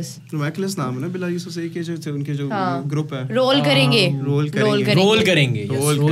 अभी तो खैर वो डायरेक्शन की तरफ चला गया बिलाल यूसुफ. लेकिन एक्टर वो बहुत कमाल एक्टर है. मतलब मेरी थिएटर में is one of the inspirations in theatre.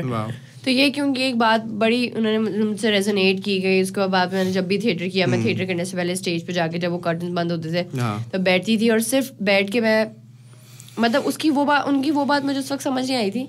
छोटी सी तो थी मैं, लेकिन वो आ गई समझ एक पॉइंट पे जब मैं जाके जब बढ़ता बंद होता था तो पीछे जाके बैठ के सिर्फ मैं बैठती थी. और मुझे समझ आ गया उन्होंने वो करते क्या थे. मैं सिर्फ बैठती थी. And I used to listen to the people coming and the auditorium filling up, like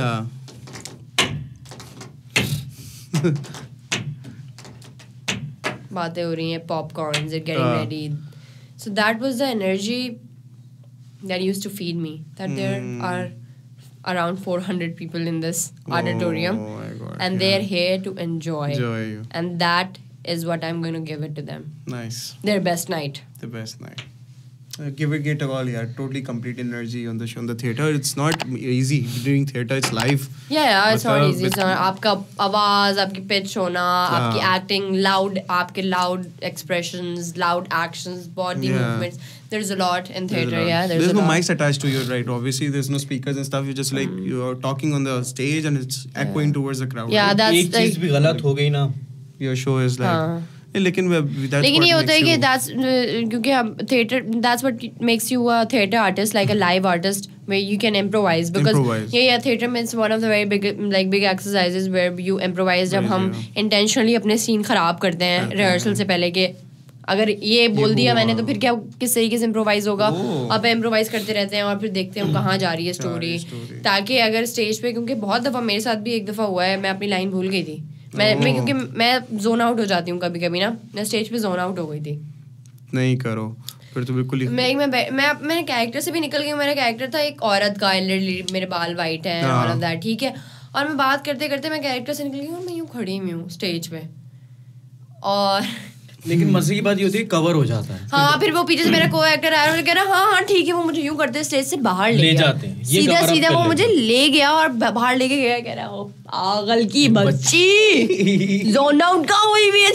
सो वो एक आपका एक फैमिली वाला, ऑब्वियसली जब आप एक थिएटर कर रहे होते हो आप 3-4 महीने तो रिहर्सल करते हो, एक बंदे को आप ऐसे जानते हो कि हर बंदे को पता है कि अगर ये फंड हो गया तो, क्योंकि आपको अपनी लाइंस नहीं पता होती, आपको हर बंदे की लाइंस पता होती हैं, तो आपको पता है अगले बंदे ने ये लाइन बोलनी थी, ये नहीं बोली, गलत बोल दी है, तो अब मुझे कवर करना है इसको.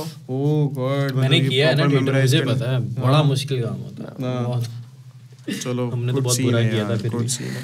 I think अच्छे खासे हमने बहुत सारे आज नहीं यार, ये तो पूछना जरूरी है. Top 5 favorite artists that you're listening to nowadays.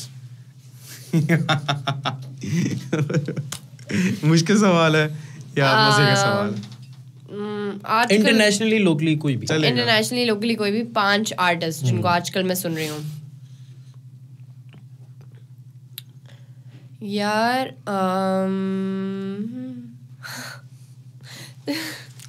अच्छा ये होता क्यों है, ऐसा क्यों होता है जब भी हम गेस्ट से पूछते हैं ना सब वो लाइन समझ ही नहीं. बहुत सारे हैं क्योंकि इतना सुनते रहते हैं यार, मतलब म्यूजिक तो पता है और नाम भी तो पता ही नहीं है किसको सुन रहे हैं बस सुन रहे हैं. नहीं भाई और मुश्किल नहीं बनाओ इसको. चलो एक मैं बताती हूँ यार, एहसन को मैं आजकल बहुत ज्यादा सुन रही हूँ, तो I will put him first. मैं एहसन को आजकल लाइक सुन रही हूँ काफी. उसने जो कुछ अनरिलीज गाने मुझे भेजे हुए हैं जो किसी को पता भी नहीं, मैं वही वाले सबसे ज्यादा सुनती हूँ. आने वाला काम एहसन का बहुत, और वो बहुत मजे का है जो आने वाला है एहसन का काम, तो मैं एहसन को बहुत सुन रही हूँ. Tahaji is one of the artists that I'm listening to these days. और मैं डिवाइन को सुन रही हूँ आजकल for some reason. मुझे जो डिवाइन और रस की collaboration थी recent. वो bonfire. हाँ bonfire yes, उसकी वाइब मुझे बहुत अच्छी लगती है. So खैर I'm listening to डिवाइन. मैंने वो सुना था कोई 3-4 महीने पहले. उसके बाद मैं डिवाइन के अंदर ऐसा होता है, पता है आपका, मेरा तो ऐसा होता है कि मैं किसी एक आर्टिस्ट को पकड़ लेती हूँ. जैसे अभी उससे कुछ टाइम पहले there was Dave, you know the artist Dave who, which artist? He's like a British rapper. Yes, you should. Okay, yeah, we need to listen to that.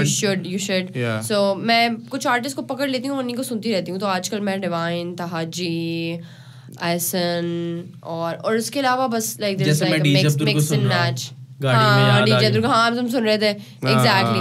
So it's like a mix and match. I'm listening to a lot of artists. Yes. चलो good है, मतलब एक बड़ी different transition, मतलब वो है different transition of rap and music. आजकल हाँ, और मैं दोबारा से 1975 को बहुत सुन रही हूँ आजकल. हाँ 1975 को आजकल सुन रही हूँ. How to fight with depression.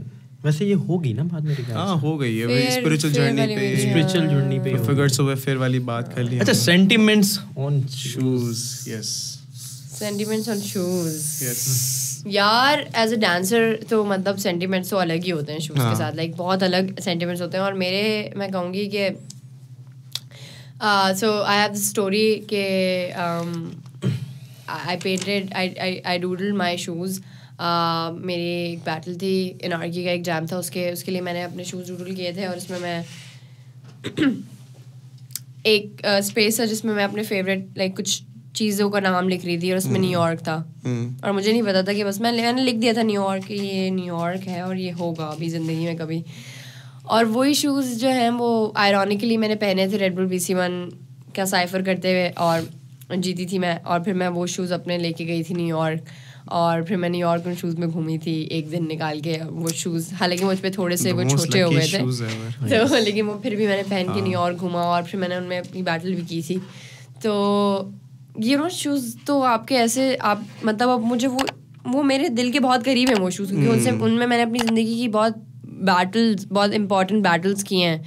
तो वो the connection that I have with the shoes it's so different, and even though जैसे कि नॉर्मल मुझे I love air forces, I have a lot of air forces, I love air forces, I wear them a lot, and there was a time where I couldn't afford air forces और Jordans और you know these fancy shoes, और जब वो fake वाले shoes देके पहनती थी, और मैं अभी कुछ दिनों पहले बात ही हो रही थी कि अब लाइक हम अब होता है ना कि यार फेक, ओ माय गॉड, और मतलब देखने में हम लाइक देख रहे थे कि कौन सा जॉर्डन है, कहाँ से लिया है तूने, और ये कितने का, और ये तूने कौन से पेज से लिया, और ये तो इसका टिक तो यहाँ से यहाँ जा रहा है, और ये हो रहा है, and all of that you know shit, and at that time it didn't matter, at that time I knew there's a tick that should be there. I don't fucking care if it's inverted.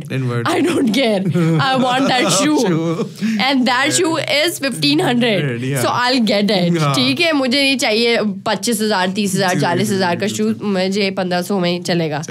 तो वो वाला भी time था, and now मेरे पास हैं बहुत सारे air forces हैं, और पहनती हूँ अपनी मर्जी से, लेकिन you know that connection that you have, like the doodle art बनाया और न्यूयॉर्क, crazy यार, it turned out to be so lucky for you. कह सकते हैं, लेकिन प्रिंटेड यूज के वो एक स्टोरी है यार, ये फिल्म बन सकती है इस पे फिल्म बन सकती है। दानिया द शूज। हाँ, फिल्म से याद आया कि शॉर्ट फिल्म जैसे आपने थिएटर पे वगैरह भी किया, शॉर्ट फिल्म्स भी आपने की, कमर्शियल, तो अब आप देखती हैं अपने आप को कि यार मुझे अब एक्टिंग की तरफ जाना चाहिए, या मैं इसमें मतलब कर रही हैं, लेकिन एज अ प्रोफेशन नहीं यार, I don't think I'll do pursue acting as a profession कभी भी।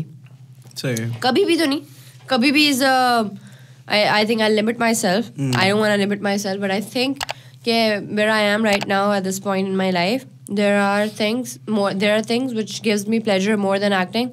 So I would want them to be my profession, like dancing, like traveling, like painting, like art and all of that. Acting is, I think it's a job that, like I told you, acting is a very different job. It's like you're going the shoot, subah mein, raat mein, you're coming, then going back, then coming back, going back, coming back, the same thing.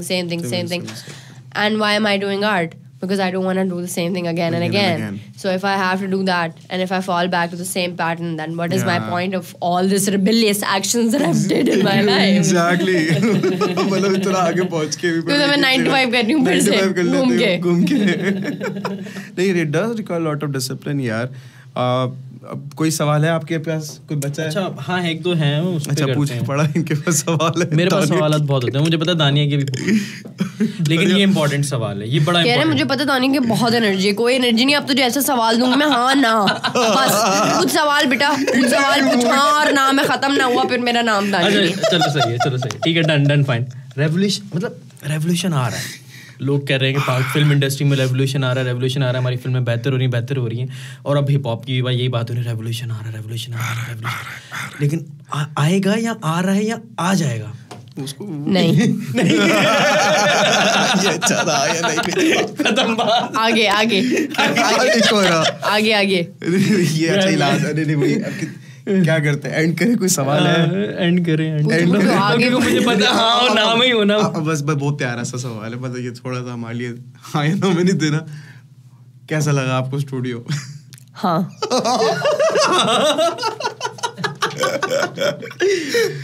चलो ठीक है, अच्छा चलो एक और double आ गए। हाँ, double tick scene, blue tick, हाँ चलो ये भी आ गया। Star also 1। अच्छा, रेड बुल की टैगलाइन है, red bull gives you wings. अच्छा था, हो गया अच्छा बहुत समझ आ गया इसको। हम लोग AI के बारे में बातें कर रहे थे ना। अच्छा, we can do this all day. ना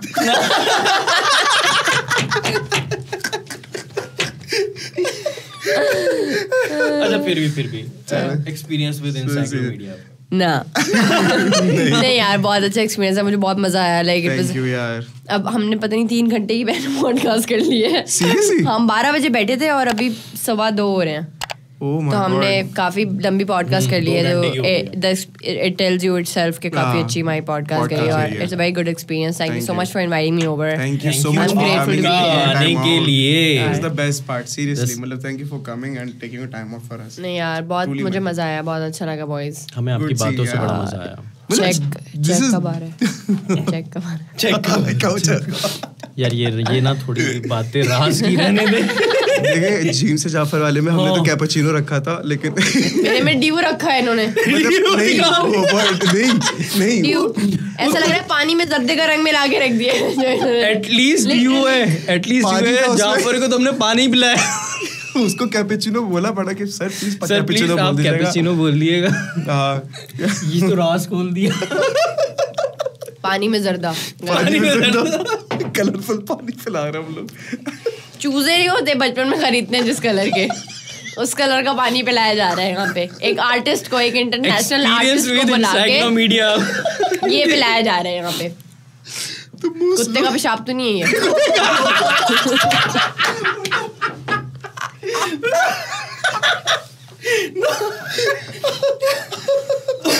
ओए यार मजा आ गया यार दानिया। Thank you so Thank much you so for coming to our show. Like मैं बोलूं Ahsan, यार she can like so good with the podcast.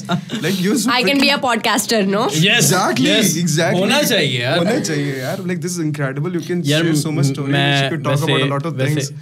बहुत crazy. हाँ, मैं ऑफर दे सकता हूँ। अबे तू छोड़। दे मंथली कितने देगा? मंथली कितने देगा? मंथली कितने देगा? तू कर। मंथली कितने देगा? बता जल्दी बता, जल्दी नहीं अपन सिर्फ पैसे पे बात करता है। लाल नोट दिखाने का अपन फिर आएगा ओनली। लाल नोट में 10 लाल नोट। ये देख। तूने 100 रुपए की बात नहीं करना मेरे सामने, समझ आई छोटे आदमी। 5,000 से कम में बात नहीं होती है, बल्कि डॉलर्स में बात होगी। पता है किससे बात कर रहे हो?